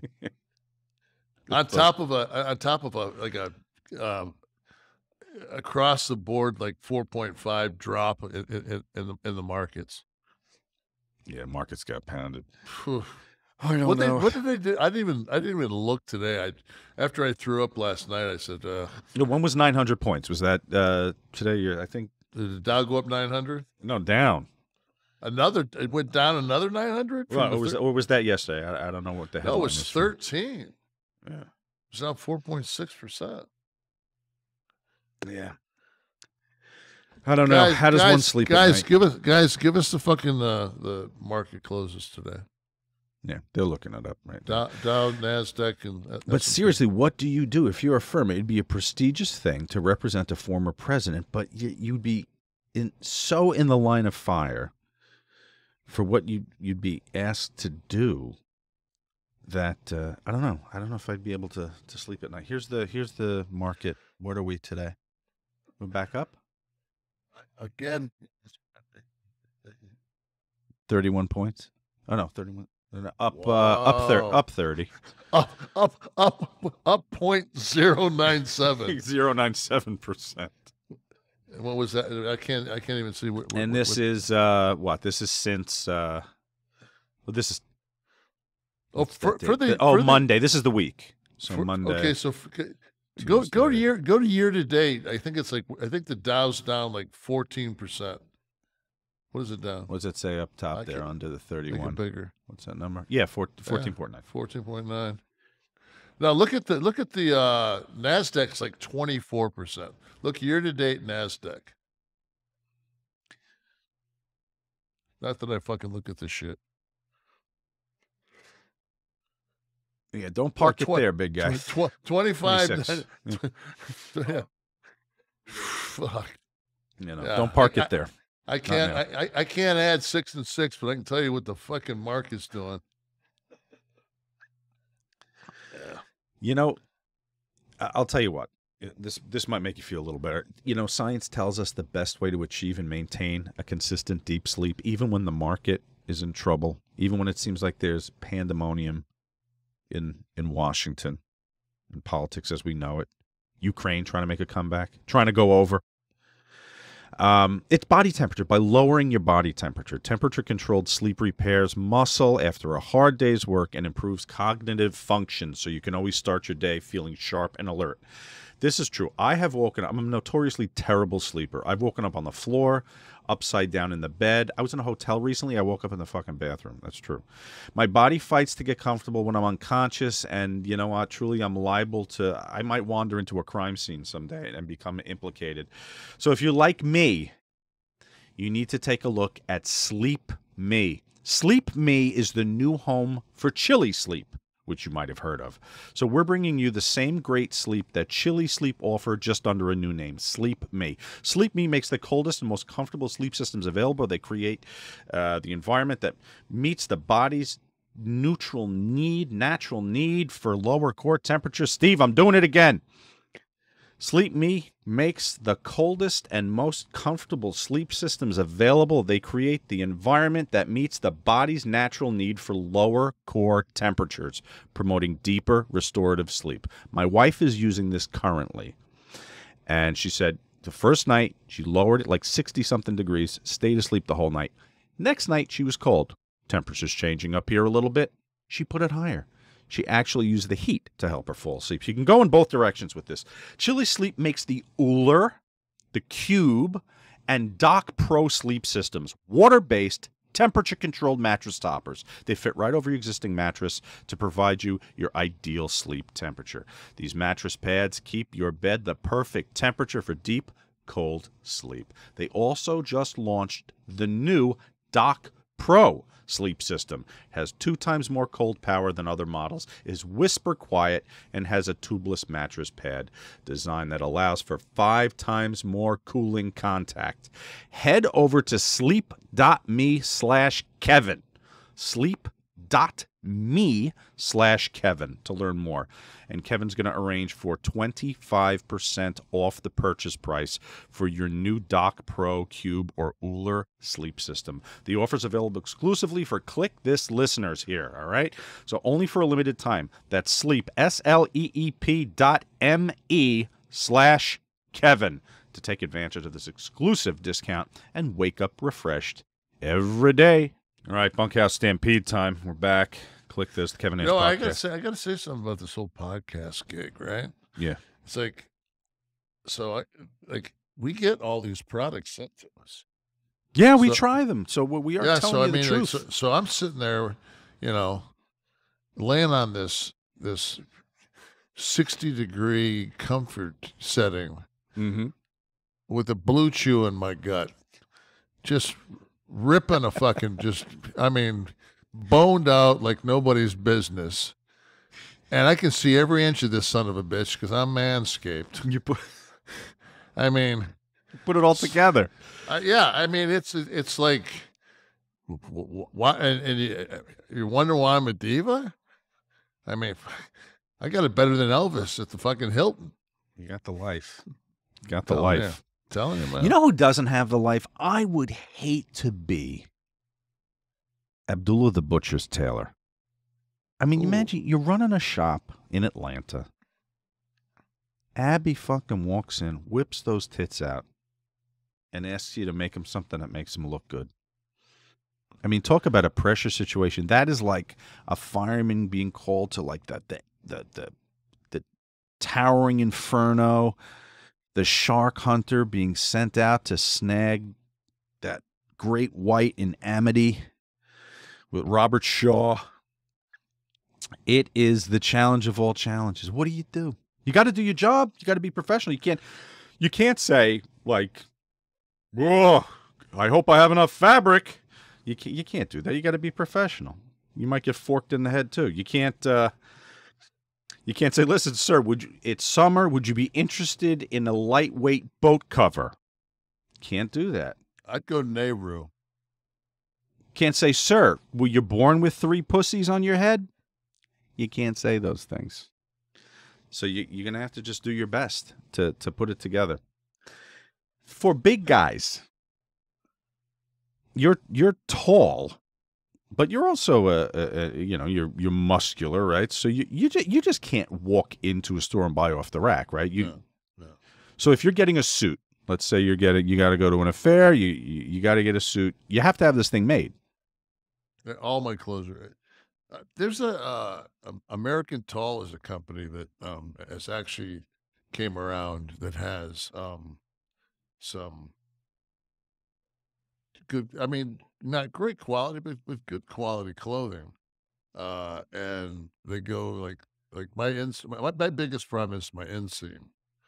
It's 38, and then my chest soft. My chest is 56, but my waist is 40. So an athletic cut I think is 8 inches, and mine's like 16-inch drop. And then I got on top of that I got big ass fucking delts. And my arms are are over 20 inches around. My neck's over 20 inches around. So when they tend to make those larger sizes, they're not necessarily for athletic trim guys. They're like a tent, right? They're just and then unless they have. Usually you can't even like the shirts, like they can't dart them right. They don't. If you take your jacket off, they don't sit right. You just got to get shit made. Just got to get it made. But if you're not tall, right? If you're like, I don't know, is Abby tall? Did you ever work with Abdullah? Yeah, not. But I've worked. You've been around him. I've been in territories with him. So he's not tall. He's just, it's the girth, and the breasts are unbelievable. So his shit has to be made for him. There's no way that American tall or American wide as a fucking Mack truck is going to fit on him. He needs those made. But I think that he always tried to do that like Sultan look, where he had like some kind of. Like almost like a Middle Eastern and I don't. Well, he was billed from the Sudan, but of course he Right. was just a black dude, Larry Shreve. But he, a funny story about him in Todd Gordon's book that I co-authored, coming soon. He was working ECW and he was in the locker room, and it was a TV taping, and one of the headhunters, one of those massive 400-pounders, gets thrown through the wall in the ECW arena and goes through the drywall, knocks a hole, and the camera's shooting into what is now a hole in the wall. After all the dust settles, literally, Abby is sitting in the locker room trying to put a sock on, trying to fling a sock around his big toe, and he turns and looks, sees the hole, gets up and just walks off camera. Classic moment. Yeah, it had to be. No, it had to be so miserable. Just getting around. You Yoko, have a hard time flying, right? Because you're very tall, so you need your legs. You need those. Either you're in first class, or you have to be in one of those like extra legroom type deals, right? Am I in first class? I'm not on the plane. Okay, so I should have known. Of course, but you're the size. You're 6'10", so. But I'm also wider than a first class seat, let alone a coach seat. The shoulders too. Yeah. Right. So I'm fucking. If I'm sitting in coach, then I got this much of my fucking body's on that next, and then you go out this way, and they fucking ram you with the cart. Yeah. Oh God, the fucking carts. Yeah. Whenever I'm on the aisle, like I'm small and I get hit with the cart. How the fuck would Abby sit? He has to buy two, right? You can't do one seat. No, Yoko. They used to, because Rodney, when he had so much ass that when Yoko would sit in a town car and I'd be driving and Yoko would be in the passenger side, like he would literally be like this much taller than me because he was sitting on his ass. Right. And my ass is just right. I mean, it's fucking succulent, but I mean, it's not going to give me any fucking height. I had Hornswoggle in my passenger seat one time, and he has one of those big fat midget asses. And can you say that? I think you have to say little person. A fat little person ass. Well, he's the one on air who said that I should call him midget. I asked him in the opening of the show. I said, "Now, what am I calling you today?" He said, "Midget. I'm a midget." So I have permission from him. Anybody who's looking to write a letter to somebody. It'll be on the fucking comments. A very strange thing. Do midgets eat Detroit pizza? Only the small animals. He was like my height. He was eye level with me when I turned to him because of the big fat assness. The Kim Kardashian ass that he's got going.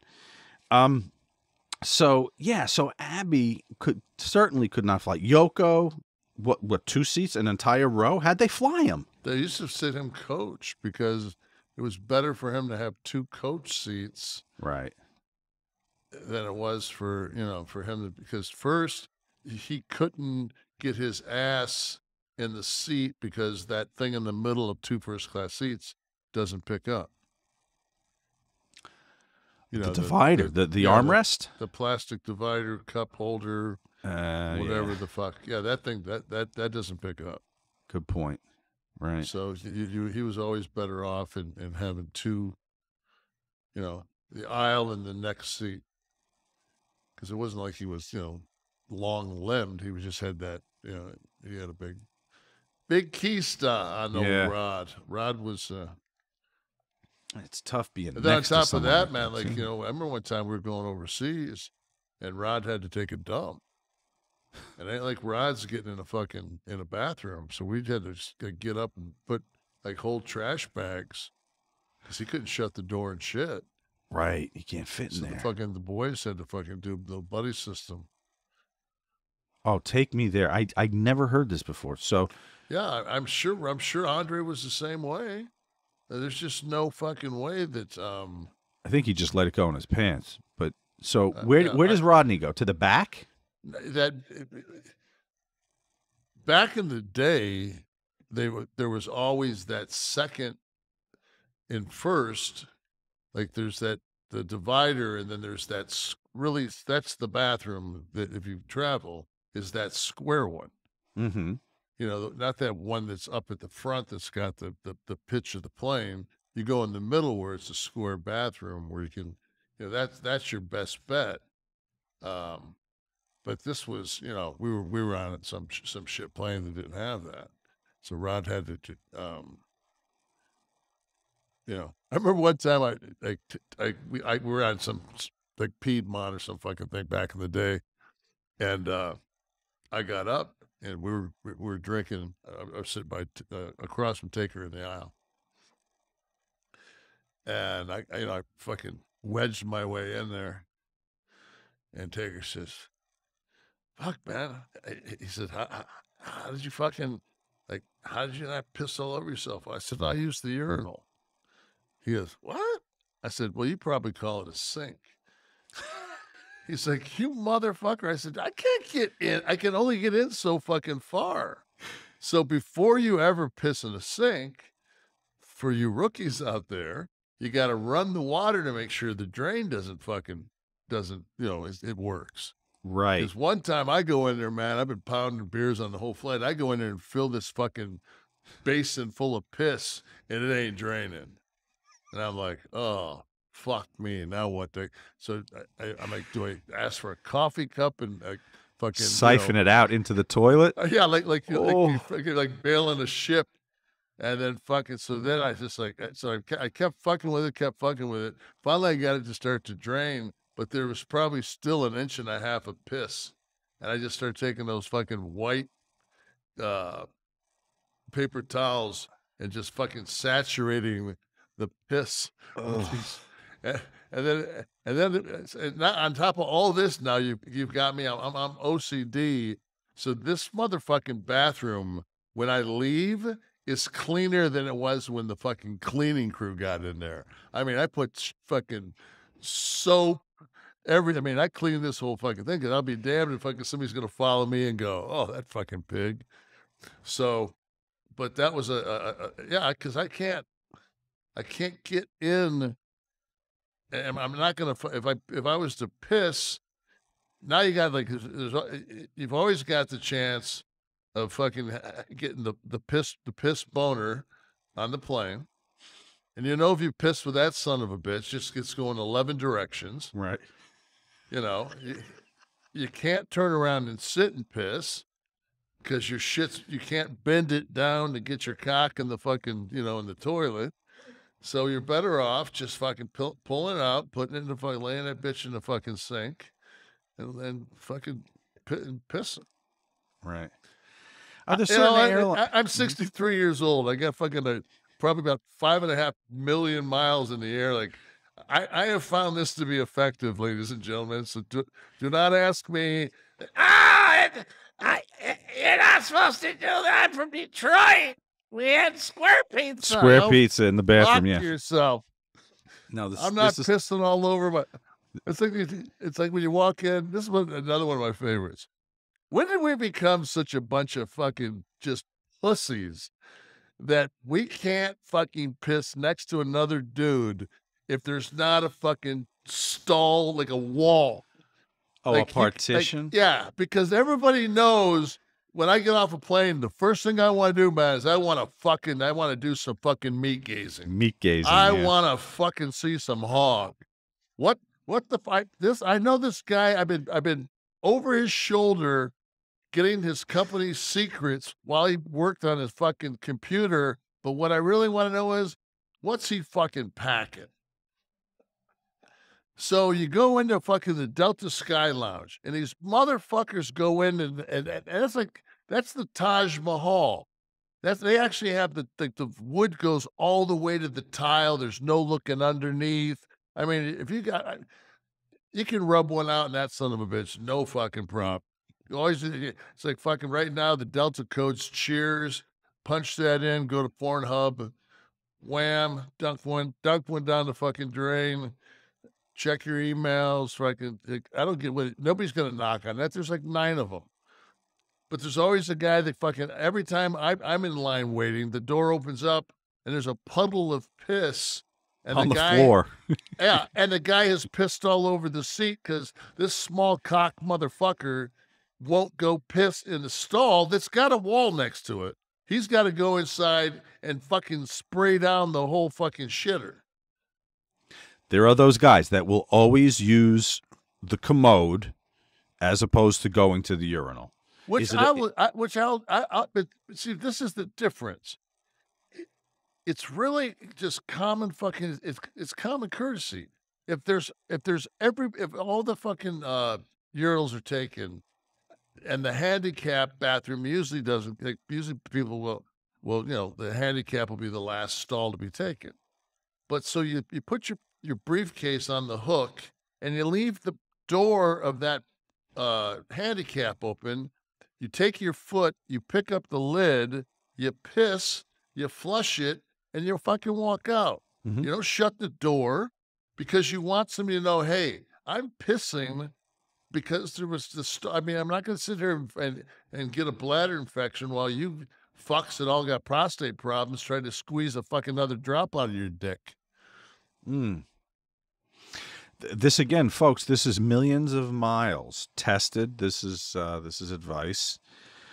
This was the Delta Sky Lounge, where you can rub one out to Pornhub or your favorite website in the privacy of a stall that goes to the floor. And that's the key. These are key takeaways here. I got to get back to fucking Yoko taking a shit in a garbage bag. Now, do the jobbers have to hold? No, we use the garbage bag. We tear it and cut, like, so it's partitioned for privacy. Oh, you made a part. I'm thinking he's shitting in a bag because he can't fit in the bathroom. You talk about the plane ride from hell. I'll tell you one thing. Makes Waltman's eyebrows look like a party. I'll have to fucking get verification on this. I want to think it was the old Capitol Center, Landover, Maryland, and they had the shitters were and somebody always says this. It seems like Nash always has indigestion on the show. Yeah, because I someone say that? Yeah, it's like I come down here at 6 o'clock. Like I've been drinking protein drinks. I've rushed from the gym to come here because it fucks my whole day up, and I haven't had solid food besides my oatmeal and bananas at fucking 11 o'clock. So it's like I've had liquid food all day. It's like, so go fuck yourself. I don't have some. It's another guy says to me, goes, I was reading. The guy says, your face looks a little bloated. Have you been checked for congestive heart failure lately? I'm like, well, I think I did 2 shows in back to back, and I had diarrhea in the first one, and we just didn't bring it up in the second one. But guess what? I was sick for both of them. And when you're dehydrated, guess usually what your body does? Wow, maybe it holds fucking water. Retains because water. You're fucking pissing out your ass. Kevin, don't feel you've got to justify your bloatedness to any listener. You do not. Go back. No, I'm just saying, like, well, who would fucking spend the time to type that?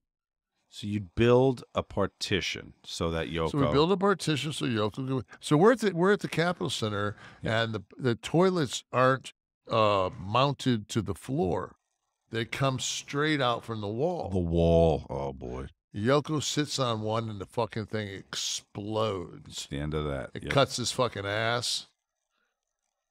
That was fucking, man. That was brutal. I felt so bad for him, man. It was just like. He's such a sweet, loving, great guy, and just like, man, it was like nobody said anything because I mean he was everybody's boy, but it was just like, fuck, man, like God, life's got to be so fucking hard. When I first met him, he was Coquina Maxima, and he was working for New Japan, and his finish was fucking super kick. He was like 450, could fucking, I mean, Roddy could super kick like it was nobody's business. No motherfucker, man. He was so talented.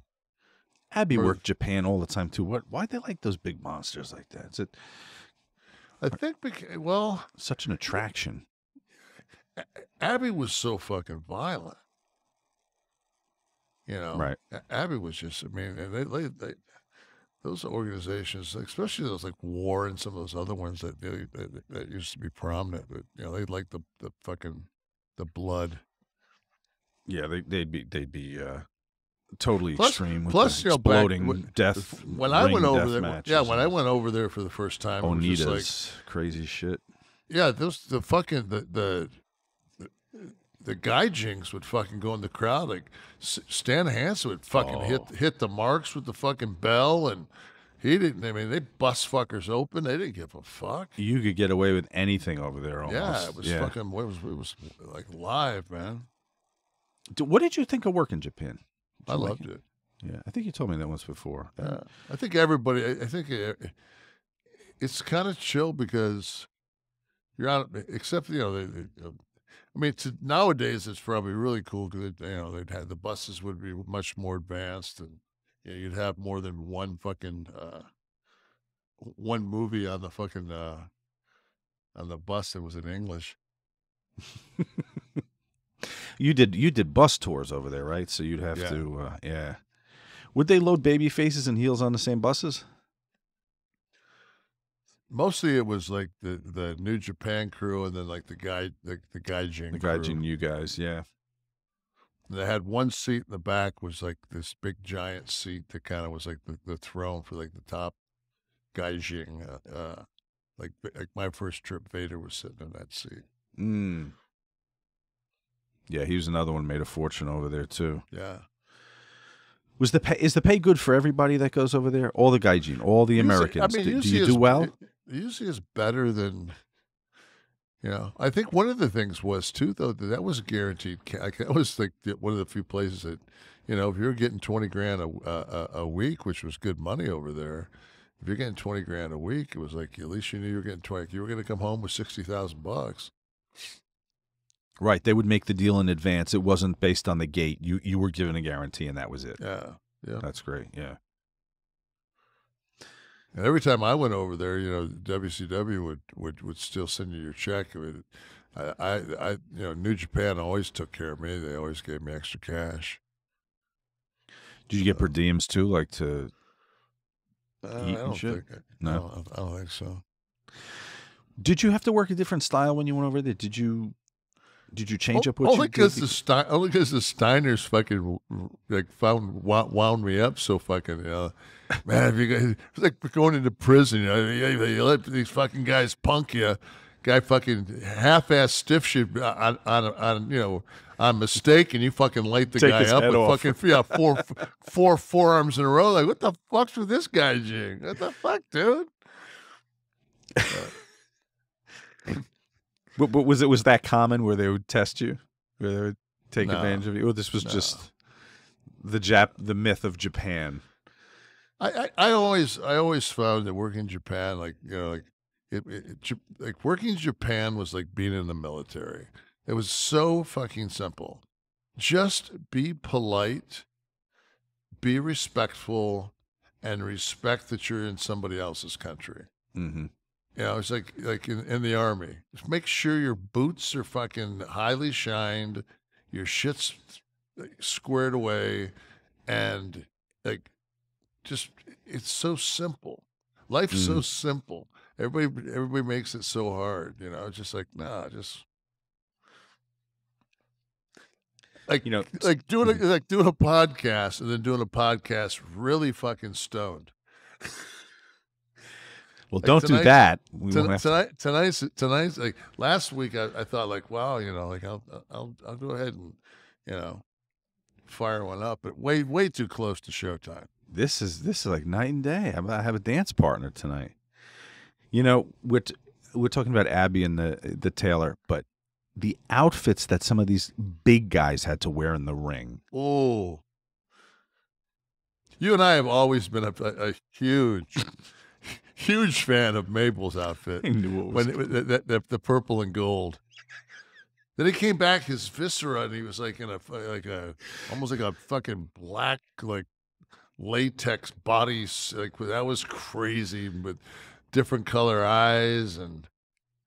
Yeah, but that big purple fucking like the Queen Mum. Nelson was kind of Abby-ish, with those kind of lat breast. The lat breast, yeah. The lat breast. Yeah. Where do you stand on fake tits, by the way? Are they as acceptable as natural or Well, I definitely think I don't like. I don't mean on a man either, by the way. No, I didn't think you did. Okay. Even though you're from New Jersey. Exactly.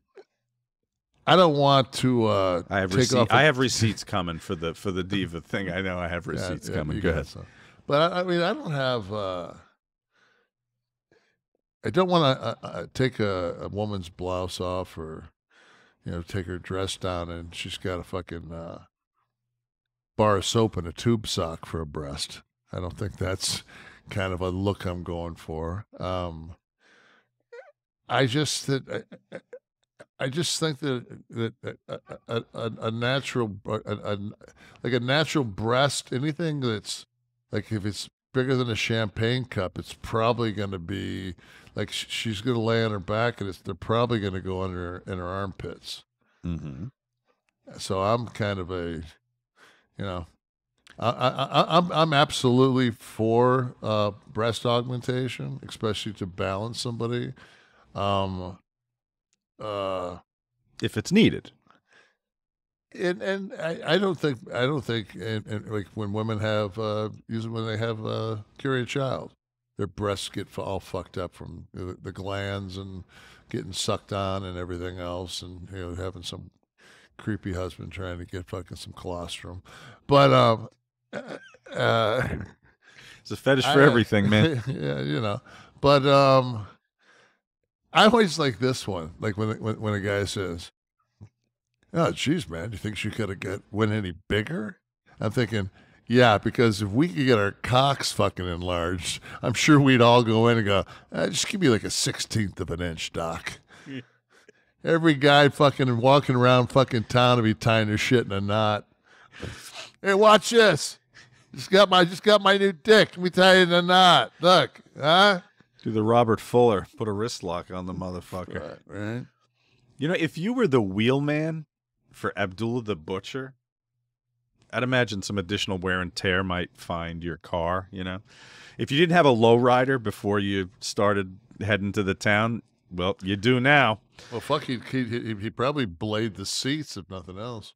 Right. You know what, though? You can invest in some extra peace of mind with Car Shield. Car Shield makes it easy and affordable to protect my car from expensive repairs, and that is just for starters. Car Shield is the #1 auto protection company in the U.S., and it offers protection plans for about $100 a month. The plans cover more parts than ever before, whether your car has 5,000 miles or 150,000 miles. Let me tell you how simple this is to get your car fixed. When you need a repair, you go choose the mechanic, and then Car Shield's administrators handle the rest. That's it.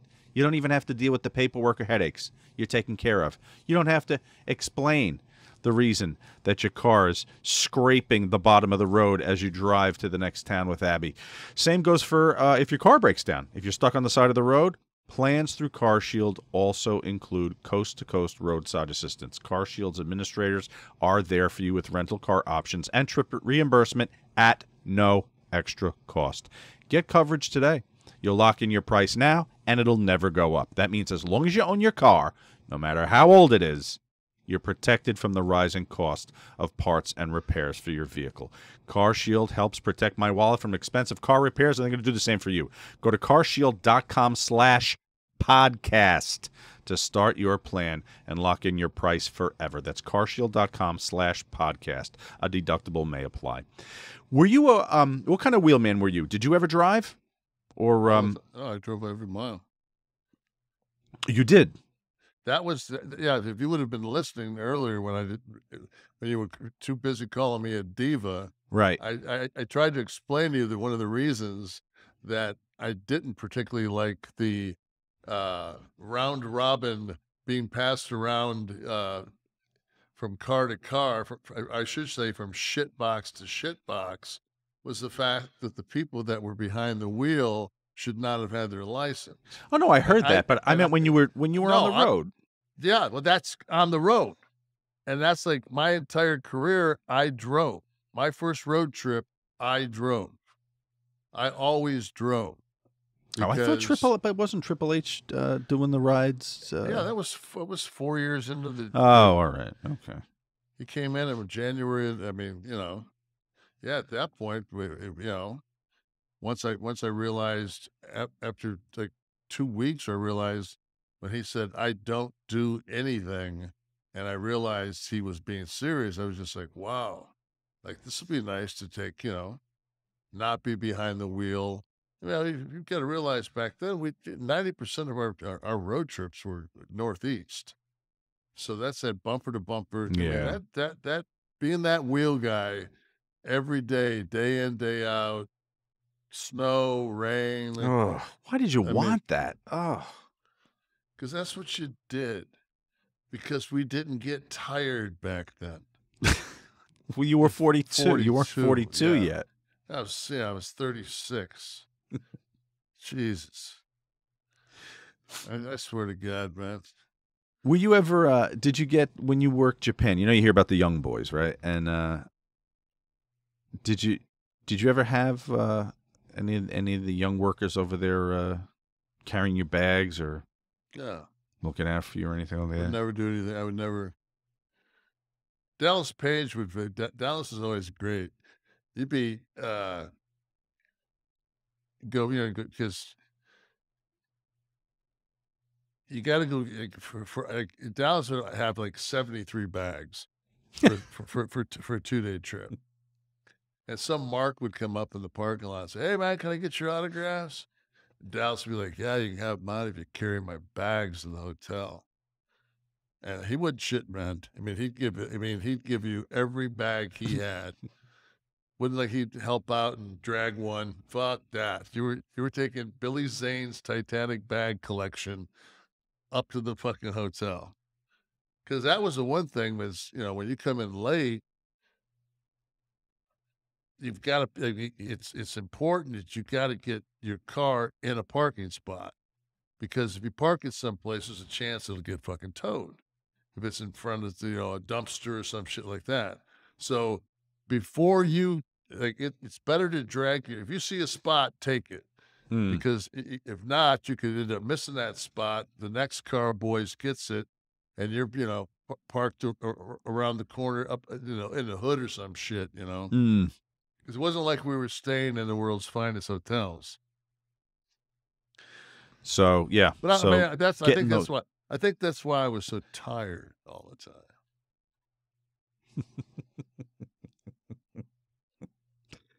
Did guys like Abby and Viscera, did they get rats?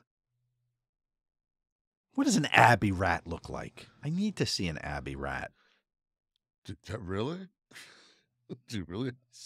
I see, and I'd want to see the action just to know how this is even possible. I think what, when I think of rats, and I mean when I broke in you can always tell how the business is doing by the rats. Right. Man, when that NWO shit was hot, it looked like you go in there, it looked like a fucking Ford modeling convention at the fucking bar. Right. There was ugh. Yeah, there was always some attractive, and there was you'd go to shows and there'd be A-list celebrities like Dennis Miller would be back, and when we went to the Forum, Dennis Miller would be back there, and different people. Right. John Candy would always be. Remember one time another one with nice tits. Yeah, Candy has some nice tits. I think that's a go home shot. Uncle Buck with that. So go ahead. But I think his were implants though. Oh right. Yeah. He would have had the 2 socks with golf balls in them if he didn't pump those bad boys up. But I just always wonder, of course, I know fucking Shawn Michaels and all these guys. No. What? Shawn was not a rat guy. Oh, no, not him. I meant that girls would come out to meet them and to try, you'd have Yeah. girls like going after like the Rockers and Rock and Roll Express. I mean, and stuff like that. I always think that like the reason we used to go to strip clubs was A, there was beautiful women there that you weren't picking up. And B, when a mark came over, you could say to him, hey, dude, you're in a room full of fucking beautiful naked women and you want to talk to us? Like, or are you just here for the $9 beers? Like, go shoot. And like, nobody would ever look at you and go, they'd be like, oh, yeah, that probably comes across really freaky, doesn't it? Like, yeah, dude, like, we're all supposed to be, come on, we're dudes. That's brilliant. Yeah. It was a built-in force field. Yeah. And I remember one time, me and Tigger got called into the office. Principal McMahon told me and the Tigger that he didn't want to see us or hear of us being in any strip clubs. Really? Yeah, he said it wasn't a good image for Mark and I, because we're both baby faces at the time.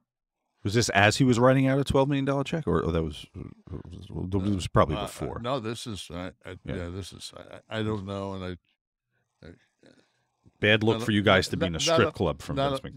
None of my business. Right. I didn't write one. So the we go in. I want to think the next town that we go to is like Winnipeg, and there's a hotel that we used to stay at that had a strip joint hooked to it. Wow, that's convenient. Yeah. So I say, fuck this, man. I'm going to go down to the strip joint. So I go downstairs, go to the strip joint. And I'm looking at strip joints are always that, like, just like vampire dark, where you're, even if you come out of out of the dark, you've still got to adjust to the strip club lighting, Yeah. So I sit against the wall, and I'm sitting there and looking around. All of a sudden, I just look straight across from me in the room. See this long fucking hair. See a bandana. I look over, and if I could just see Taker, like we're not gonna sit with each other. We're just like, oh, so you didn't listen either. Right. Just acknowledge that you're both on the same page. Like, still. like fuck that, right, man? Like, yeah, like, yeah, come on. That was like when they told Sean that Scott couldn't ride with us because they were working the matches together, and Sean just, from 0 to 100 went to, motherfucker, you got me on the road 300 days a year. You're gonna tell me who I can spend my time with? I'm gonna travel with hello. And Vince just kind of went like, whoa, I didn't realize it was that. Like, okay, if it's that much of a deal to you three, geez, do what you want to do. So Vince relented on that, even though they were working a program together, and let them ride together? The match was so good. Like, what are they gonna do? Yeah, because don't you think that there should be some mystique left? I know they were your friends, but don't you think there's some validity in saying, guys, for the next couple of months, can you just hang out in the hotel room? It was the master plan was to blow it all up with the curtain call anyway. So, because that's all we, It was in the works for months. I knew the shit was a work when I was 10. Not that anyone doesn't know it's a work, Exactly. but you've got to go through some of the motions. No, but no. All right. I think you guys, yeah. Don't have a boom mic when you're doing the shot. So I say, oh, boom mic, fuck, I'm watching a movie. Right. Oh, he hit him 45 times in the face. There's no blood. That's what you're selling. You're selling the disbelief that these two guys are going out there and trying to beat each other's ass. You can tell when you have the people. When you have a hot angle and you have the people and your work's stiff, you can say what the fuck you want to about Bill Goldberg, but when he was on his streak and he went out there and he was intense, those people sat up. because they knew because they'd already been programmed. This ain't gonna go long. It was like Tyson. It's like that It's like that when Tyson got out of jail, that white boy he fought, Peter McNeely. The fucking I just watched that the other night. I'm thinking like, you talking about fucking lamb to slaughter, man? Like, wow. No, but I mean, it's just. I think that's the whole thing. Like you want to disbelieve. Like when Edge got after Dominik last night, his first 2 or 3 blows, like it sucked me in. No, I get that, but is it okay then for the fan that watched the match to see them leaving the card together? Well, it wasn't like you didn't have access to us. If we'd left together, like the guy would lay in the back seat, we'd pop up out of the building through a tunnel and be on the road. It wasn't like we were stopping and fucking glad handing. So you did okay. So you did manage to hide it. Yeah, we preserved it, but at the same, I mean, I've seen guys before where the fucking heels drive off, and number one, like we had no cell phones. So if you had cell phones, you could say, "Hey, let's go up the road 8 miles, and I'm looking right now. There's a Shell station. I'll get a beer there, and we'll switch cars with guys." Right. We could do that. Right. So plus everybody fucking hated us. Nobody wanted to drive with us anyway. So what the fuck does it matter? Oh, you mean the other workers? Yeah, I fucking hated the Kliq. That's the last thing you want to do is fucking drive with us. Yeah, let's one of these fucking pricks sit in the fucking car with us. Why?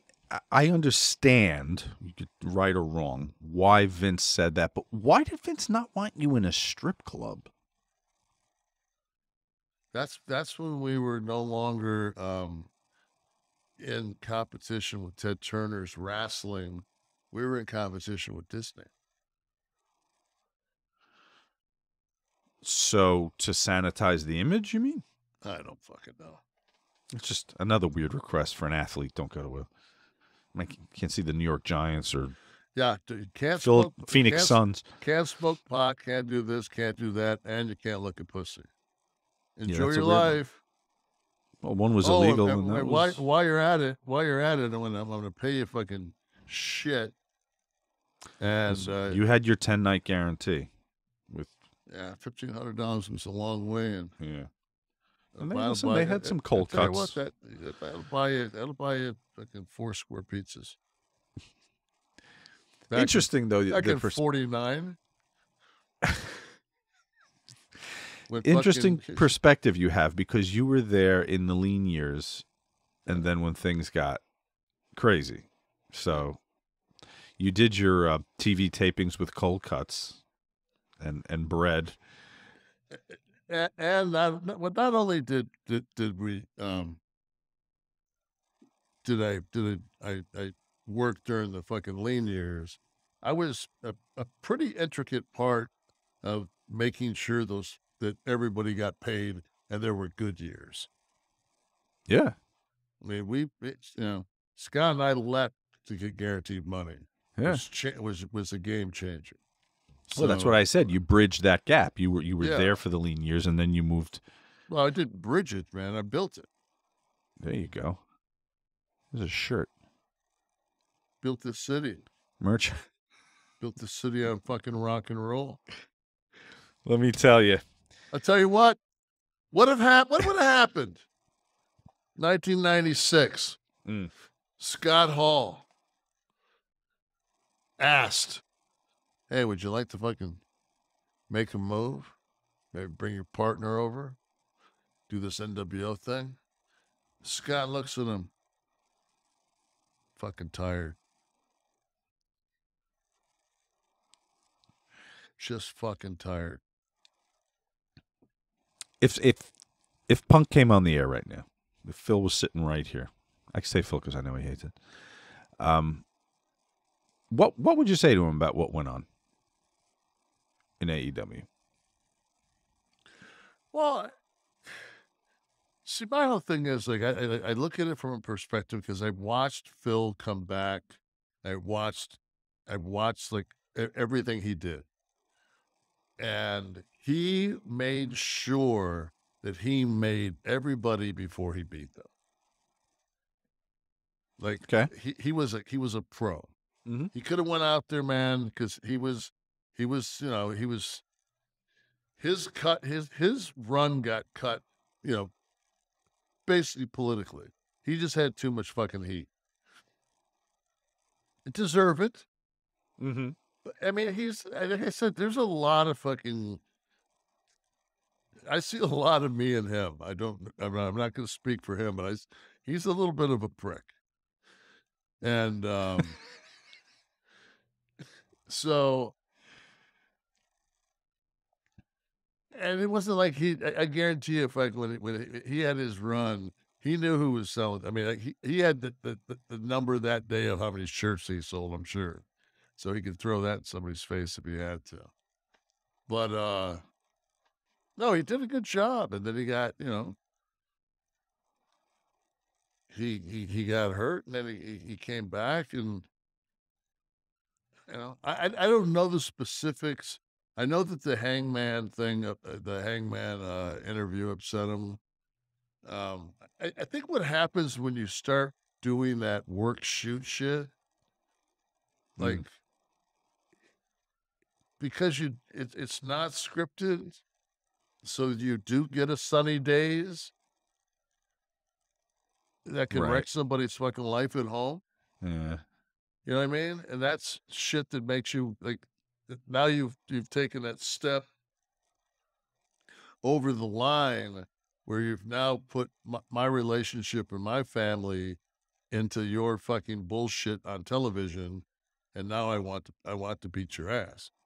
Referencing, of course, when Shawn Michaels alluded to Bret Hart spending time with Sonny, which apparently wasn't true. And the thing was, she told me it wasn't. I don't know.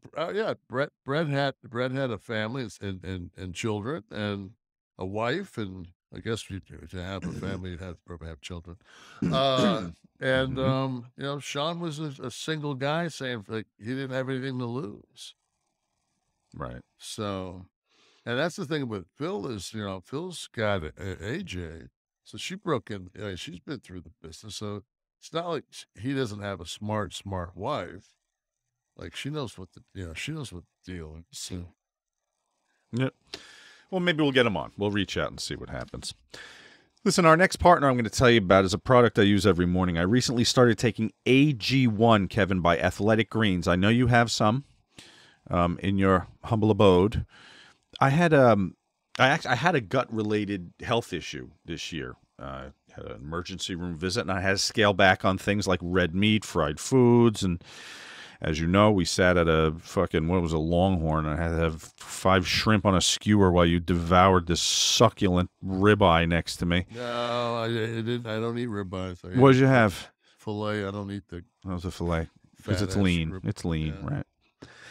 So, I wanted to add to my diet after that. I have 4 bottles of vitamins and supplements in my medicine cabinet. It's an ordeal. But you know what? AG1 came into my life and showed me how easy it is to support immunity and give me what I was looking for in all those little bottles I had in my medicine cabinet. The taste is a home run, too. It's a mild, tropical-esque taste. I do look forward to it. When I get up in the morning, it's the first thing I do is drink it on an empty stomach. You take 1 scoop of the AG1, okay, into 8 to 12 ounces of water, and you're absorbing 75 high-quality vitamins, minerals, whole food sourced superfoods, probiotics, and adaptogens to help you start your day right. This blend of ingredients supports your nervous system, your immune system, your energy, recovery, focus, and aging. And if you're like me, gut health. Right now, it's time to reclaim your health and arm your immune system with convenient daily nutrition. It's just 1 scoop in water every day. That's it. No need for a million different pills and supplements to look out for your health. It took me an emergency room visit to change my diet and find AG1, but it doesn't have to be as dramatic for you.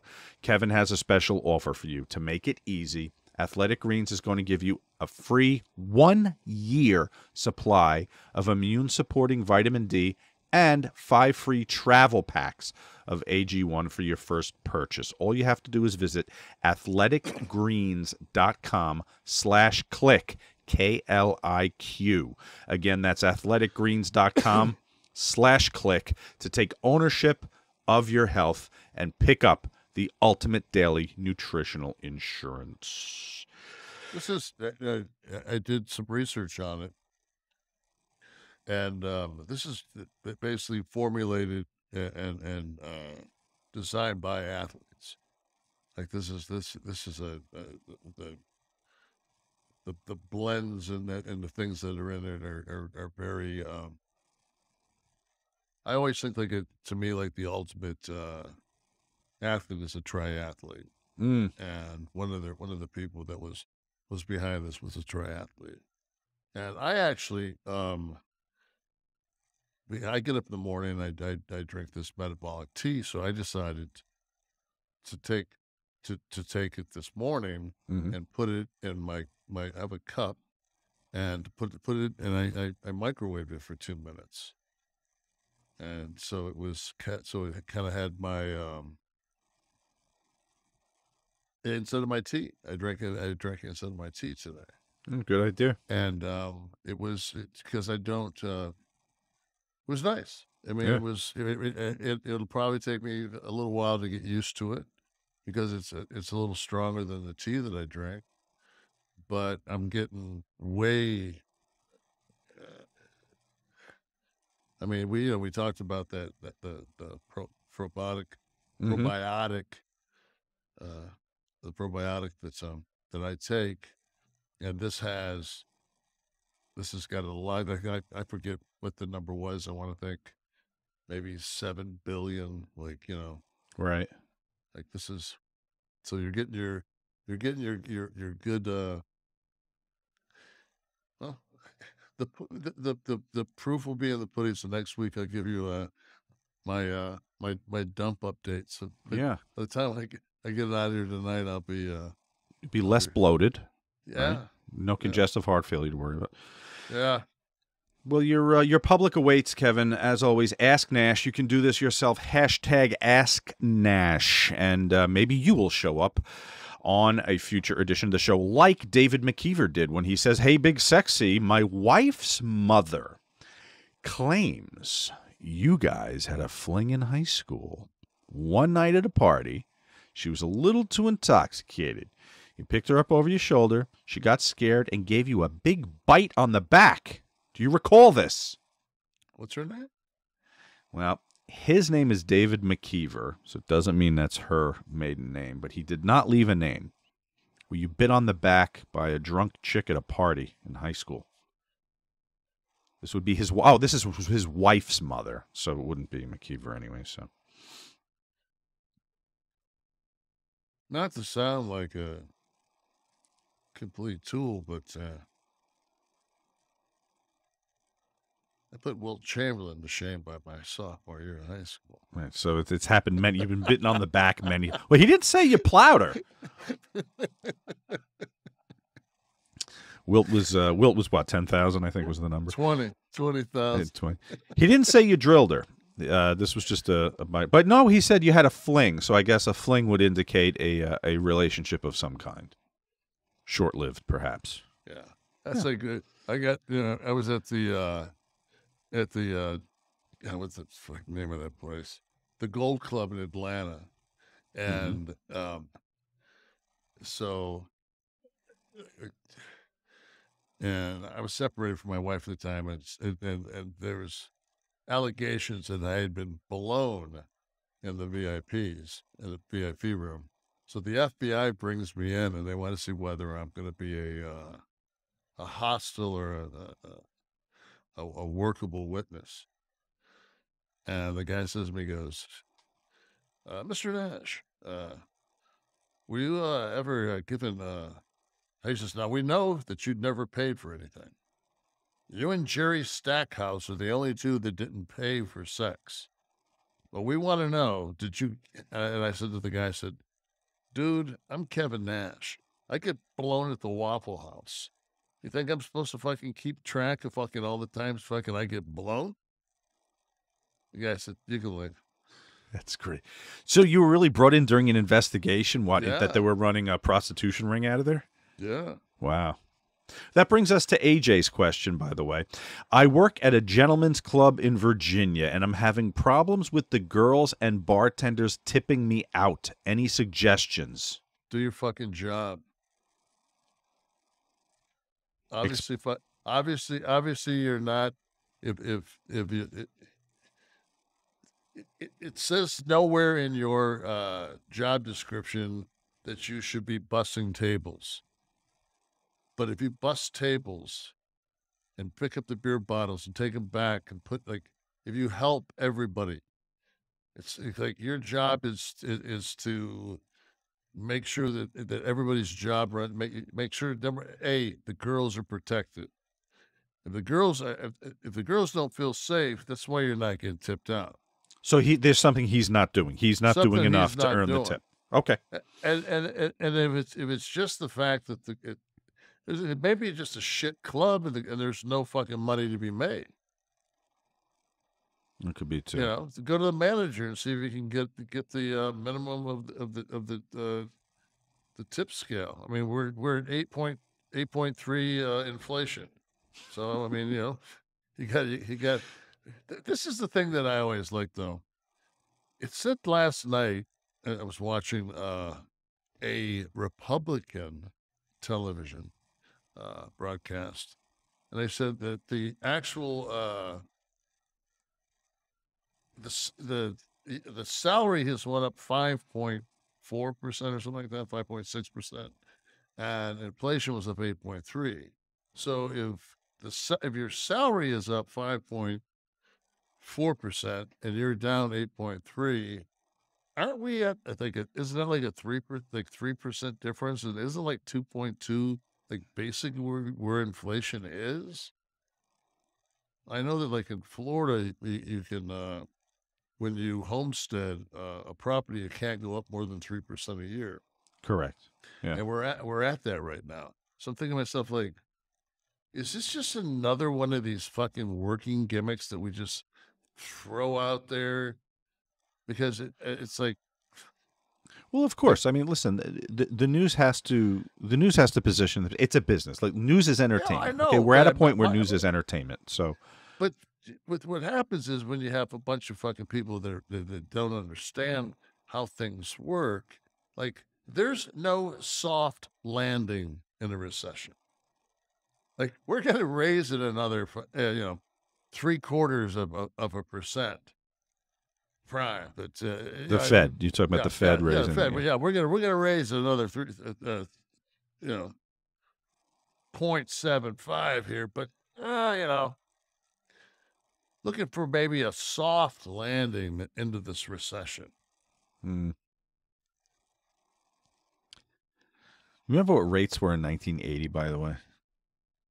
Good. Just Dominic, look that up for me. Here's one for you. Your interest rates were in 1981 if you were buying a house. See what they were when Nixon did that phase 1, phase 2, phase 3, when inflation was like, oh my God, it was like, when did Nixon get impeached? 71?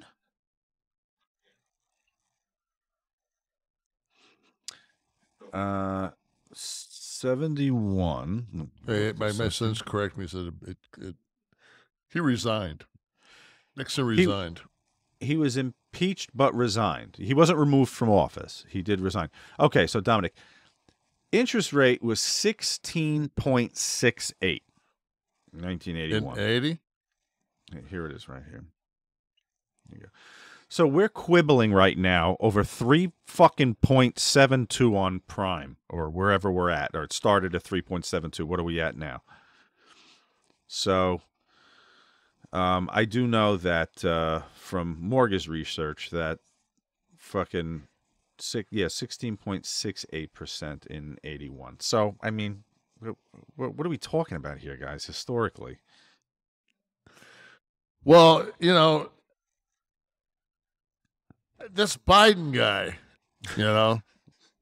my favorite is in Florida when they would do this shit on the pumps. You ever see it on the gas pumps when they would put the sticker of Biden pointing and it would say, like, I did this. We're in a war with Russia's in a war with the Ukraine. Okay, we're cutting off all Russian oil. and which is the number one producer in the world. Yeah, we're cutting that out of the chain, and oh my God, I can't believe the petroleum is going up. Ridiculous. They point to the pipe. They point to the pipeline. Yeah, for is that justification. econ? Oh yeah, let's frack and drill and do shit in the middle of our national monuments. Jesus. Cash Money says, I love this podcast. I signed up for Twitter specifically to ask you this question. If you were in a bar or a street fight and you were outnumbered and needed help and could only have one member of the Kliq to help you, who would it be? Scott. Scott, right? Yeah, Scott's a mean fucker. Ryan from the gym. So with Big Kev being from Michigan, who did Kevin Nash root for in college football back in the day? Wolverines, Buckeyes, Spartans? How'd you end up with number 43 for basketball? When back in the day when you played basketball, the numbers, the jerseys went up by like the guards were like 10, 5, 10, 12 because they were the smaller jerseys, and then the bigger guys were, so 43 was, you could either be 43, 45 or 53. I mean we might have had 55, but I don't think we had a 55. And I thought, Okay. I thought 43. You add that together, it's 7. And I loved playing craps, even when I was like just a kid. I liked throwing dice, so I always thought 7 was like anything that added to 7 was lucky. Miguel Garcia, with superhero movies being the trend now, what superhero would Kevin like to play in a movie, Marvel or DC? Probably Catwoman. I'd be like a sultry Catwoman, but like be stationed like in Buffalo, and my calling card would be like I would like throw like a catch, it'd be a dildo, but the head of it would have a cat's face on it. Oh, right, like almost like a grappling hook. You could stick to somebody. Yeah, and do that, and then maybe like sneak at a home game late at night at the Bills, and maybe throw one of those into the end zone. Oh, listen, with all this dildo talk, we covered Abby's tits, dildos, and you know what? We didn't get to the Bunkhouse Stampede yet, but at least we got some more facts on it, that they started an hour and a half early. I think what's really going to have to happen here, because I didn't realize how easy it was to get a hold of the people at the National Archives. All right. Well, they're a little busy right now, but well, they say that. But I went ahead and made some inquiries, and okay.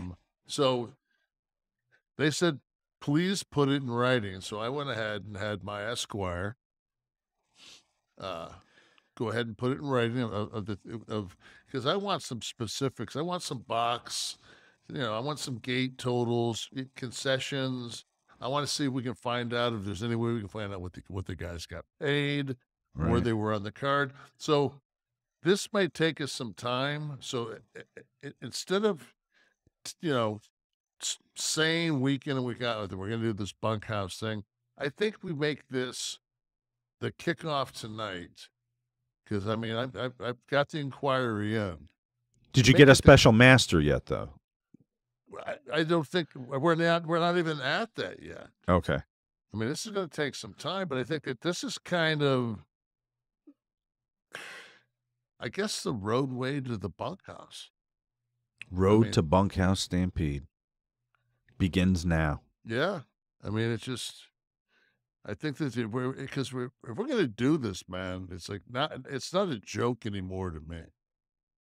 I mean, this means everything to me. Right. You're invested. I can tell. And I just sat and watched like several episodes of Yellowstone with the actual and just really looked and watched the bunkhouse scenes. Is this the episode that took place on Long Island? I think everything is. I'm pretty sure that I think that the interiors are shot in Long Island, and then everything else is like British Columbia. I'm pretty sure. I don't want to be. I mean, don't hold me to that. Yeah. But I'm pretty sure that most of this it's either shot in Long Island or the Naval Shipyard. One of the two. Right. All right. Road to the Bunkhouse Stampede. I'll take that. Okay. I will take that. Well, listen, guys. It's going to be, what is it called? A mega show? Yeah, I think a megasode. I think they call it Megasode. the megasode. So that'll probably be a megasode. And adult discussion. All righty, that's good enough for me. Kliq This is a production of Butch and Sundance Media, produced in association with Podcast Heat. Producer Steve Kaufman. Title sequence and audio editing by Wesley Burleson. Graphics by Dominik D'Angelo. Theme song by Dale Oliver. Technical research by Tristan Nash. Copyright 2022, Butch and Sundance Media. Kevin, we are doing the Road to the Bunkhouse Stampede, so I'm going to assume that you want to do another one of these. Yeah, and hopefully I'll have some kind of legal updates on where we are, and it's well, I'll wait and talk to finish this, but could we fucking be on time next week, because you had me and my son fucking a little hot. We get like we get a little fucking antsy if we don't have our shit ready. It's 7 o'clock. Okay. Just go. Fuck! We're still on the air. My bad. Are we going round robin here with the Diva conversation, or what? You give me that. All right, guys. Next week.